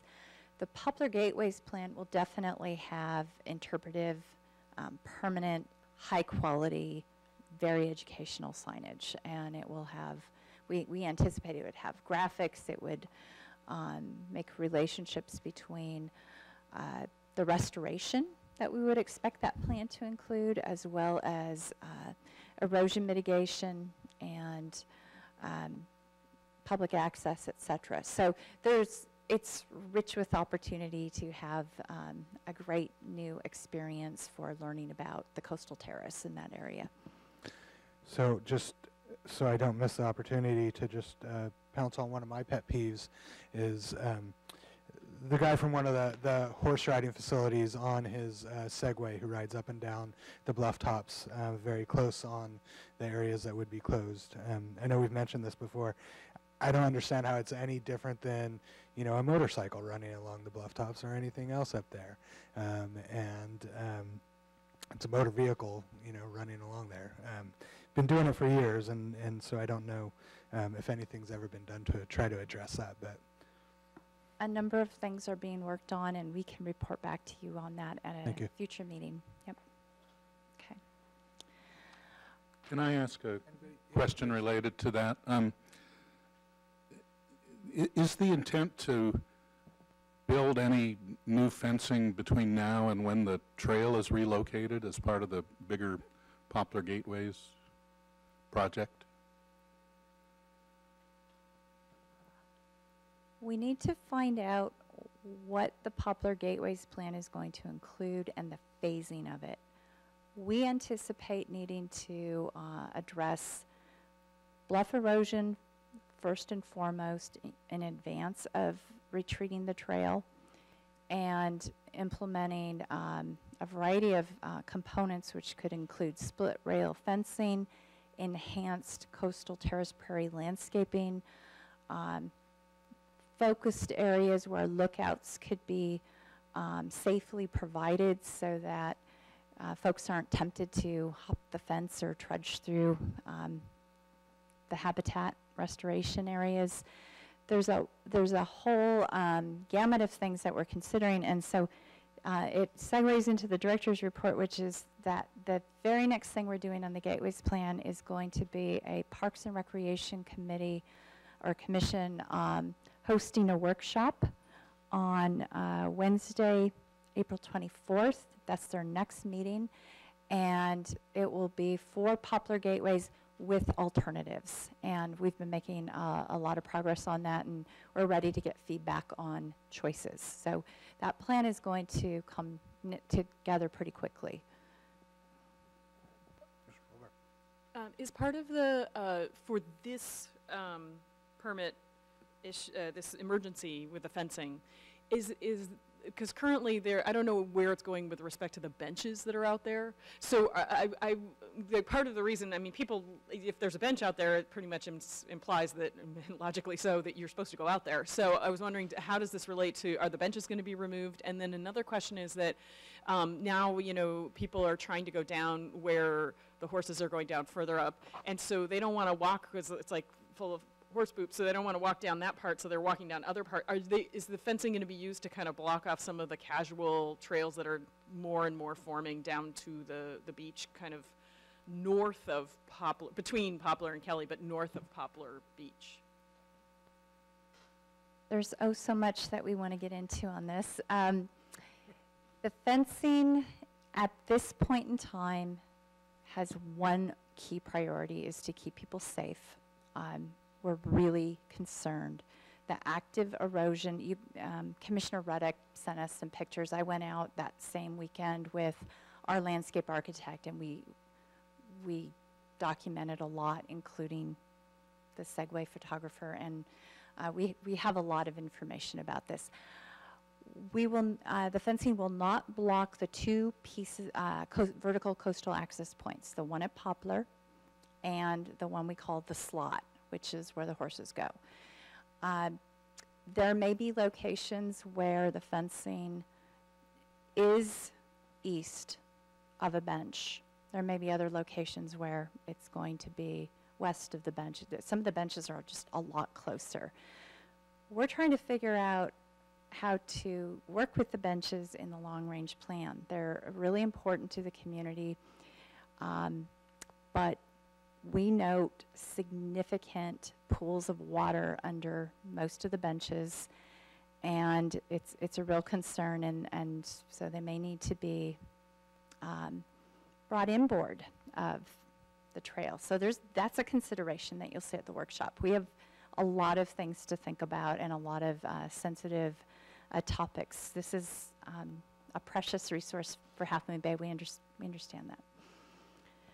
Commissioner Benjamin? Yeah, I know this is a tactless pun, but let me just ask whether we can segue to these concerns in other areas. I was up at the overlook at the edge of Wave, and I've noticed significant erosion in that area. I haven't been down to the Poplar site, so I can't compare them, and I'm not discounting how significant it must be. But, and I realize that there are a lot of people there because there's a parking lot there. So the hazard, just in terms of the sheer number of people who are at risk, is higher than in a place like this that, actually that's not true. There's a big parking lot at Venice. So we have a parking lot problem here too. So my question is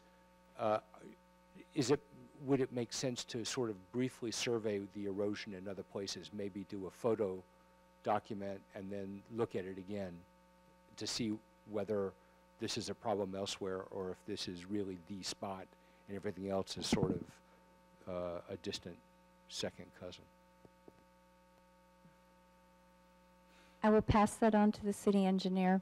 Our focus on Poplar is, it's the city's responsibility. It's a high bluff. People go right out to the precipice of it, and I'm not sure if Wave has that same risk, safety risk, so because I'm not quite sure if I know the location you're talking about, so maybe we can talk about that after the meeting. But there's multiple ownerships along the way. State Parks has a large area of responsibility, which is probably the area you're noting. We need to take care of this space on behalf of the city, but I will certainly pass that on. And if you see the erosion, send us the pictures. We are giving them right now to, Brittany, you met with the geologist. We have a little inventorying that we've been doing and passing it on to a state group that has been studying our erosion, and we're getting quite involved in that. So similar to how we got all our bio studies together, we're trying to find every single old geotech study that we've ever done and move it on to them. So just another layer of Half Moon Bay. So we'll crowdsource you a few pictures. Yes. Go easy on it. We're coming right up on 10:30. So. Yep. I could just And we real can quick, do this, yeah. I asked that question because I think the city has done exactly the right thing with the temporary fencing out there in interests of public safety. Some people think it's unaesthetic, but I think it's I think it's necessary, and it's okay if people understand what's happening with erosion there. But I hope we wouldn't rush into building split rail fence that may be abandoned in 12 months or 18 months when the trail is relocated. That's a good point. Okay, with that, moving on to the next item, which I believe is the planning director's report. You don't need any formal action on this. This is just No, an you've heard it. You clearly discussed it. Thank you for supporting that. Brittany found the policy. We don't like where it is. We'll send you an email, and it's in there. 7-42, page 7-31 in the Coastal Hazards chapter. Okay, you have, a few of you have signed up for the April 30th Designing Our Future Current Issues in Housing training that's being offered by 21 Elements Home for All and Northern California APA. If you're interested and you haven't signed up, let us know and we will get you in there. I think 3 of you went to their first session. It was a very broad Planning Commission introduction session. This is going to focus on housing. Please let Bridget know for the next few meetings if you're not going to be able to attend. We know Commissioner Benjamin is not able to attend the next session, and we really need to, once we're down one, we got to see where we are with quorum and keep us posted because we've got, we've already noticed items for that day. And jumping into the agenda forecast, April 9th, you will have 2800 Champs-Élysées. This was a proposal for a new single-family home in the new Stolosky-Gonzalez plan development. And then a restroom at Ocean View Park. There are actually 4 projects, small projects in downtown that are simmering and going to come to you that include housing in one way or another. The Bike Works proposal that you saw in study session, there's a conversion of a house at 700 Main Street. 631 Mill Street is a new proposal, and then there's a garage house thing going on at 623 Church. So it's really interesting. There's just a little cluster of things, and you'll probably end up seeing a couple of them together, and it'll be interesting to get your feedback because this is in our town center area, and just to see how it's kind of relating to your policy document. I am going to have a whole bunch of director items, but none of them are scheduled quite yet. They're just stacking up. Today, the City Council had their priority setting session. Commissioner Reddick was there. Council shook out 5 priorities. They were affordable housing, in particular looking for options to getting a project going. They had 2 different approaches to it, and they were open about each. The second was a really comprehensive look at emergency preparedness. The third one was transportation demand management. Examples of that were ride sharing, park and ride lot, complete streets projects. Sustainability was the fourth, and some of the ideas there included getting the city facilities to be carbon neutral, zero net energy types of operation in a period of time. Dealing with plastic waste and getting a community garden. And then the fifth one was working on a minimum wage ordinance. Those were the 5. What the city manager has promised to do is come back to council in, I think, May with our staff recommended work plans under each of those 5 kind of high-level categories. So we expected affordable housing. You're going to see things come through the commission to that end. So at council's last meeting on March 19th, they directed staff to proceed. We presented them with a proposal for establishing an architectural advisory committee. We are going ahead and doing that. That was something that the Planning Commission has asked for. It took us some time to get to it, and we're looking towards having a 3-member advisory committee, not a review committee. We were very specific in the recommendation to council that the scope of the architectural advisory committee will be not an entitlement body. The Planning Commission is the primary land use entitlement body for the city. We're going to be really careful with the scope and the boundaries and how the flow of the process works. I've been a liaison to an architectural review committee for 13 years, so I've done this gig before, so I'm going to be really careful with it, but I also want to tell you I welcome it. I'm really looking forward to it because we need that depth, and I think it's going to be great for the projects that come to the commission. The Housing Element Annual Report went through council at their meeting last week as well, and we're going to get it up to HCD this week. It's due April 1st, so we're fine. And then I've already announced the Poplar Gateways meeting, the workshop in the end of April. And of course the commission is welcome to tuck into that if you're interested. Thank you. Thank you very much. So with that, moving on to Planning Commissioner Communications. I'll just say that I went to the Yosemite Leadership Conference. It was a great report of conditions across the state. Very inspirational, good connections. Any additional? Anybody have a motion to adjourn? So moved. All right, all in favor? We're adjourned. Aye. Yes. So,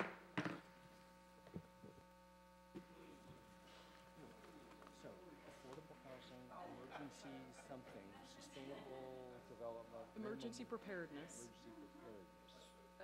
Sustainability, not sustainable development, sustainability. So like plastics, community garden, the other one, I can't remember what the other one was. And minimum wage, affordable housing, emergency. There was a 5th one. There were 5, I can't remember. Okay. Sorry. All right. That's okay. Thank you. It's better than I had.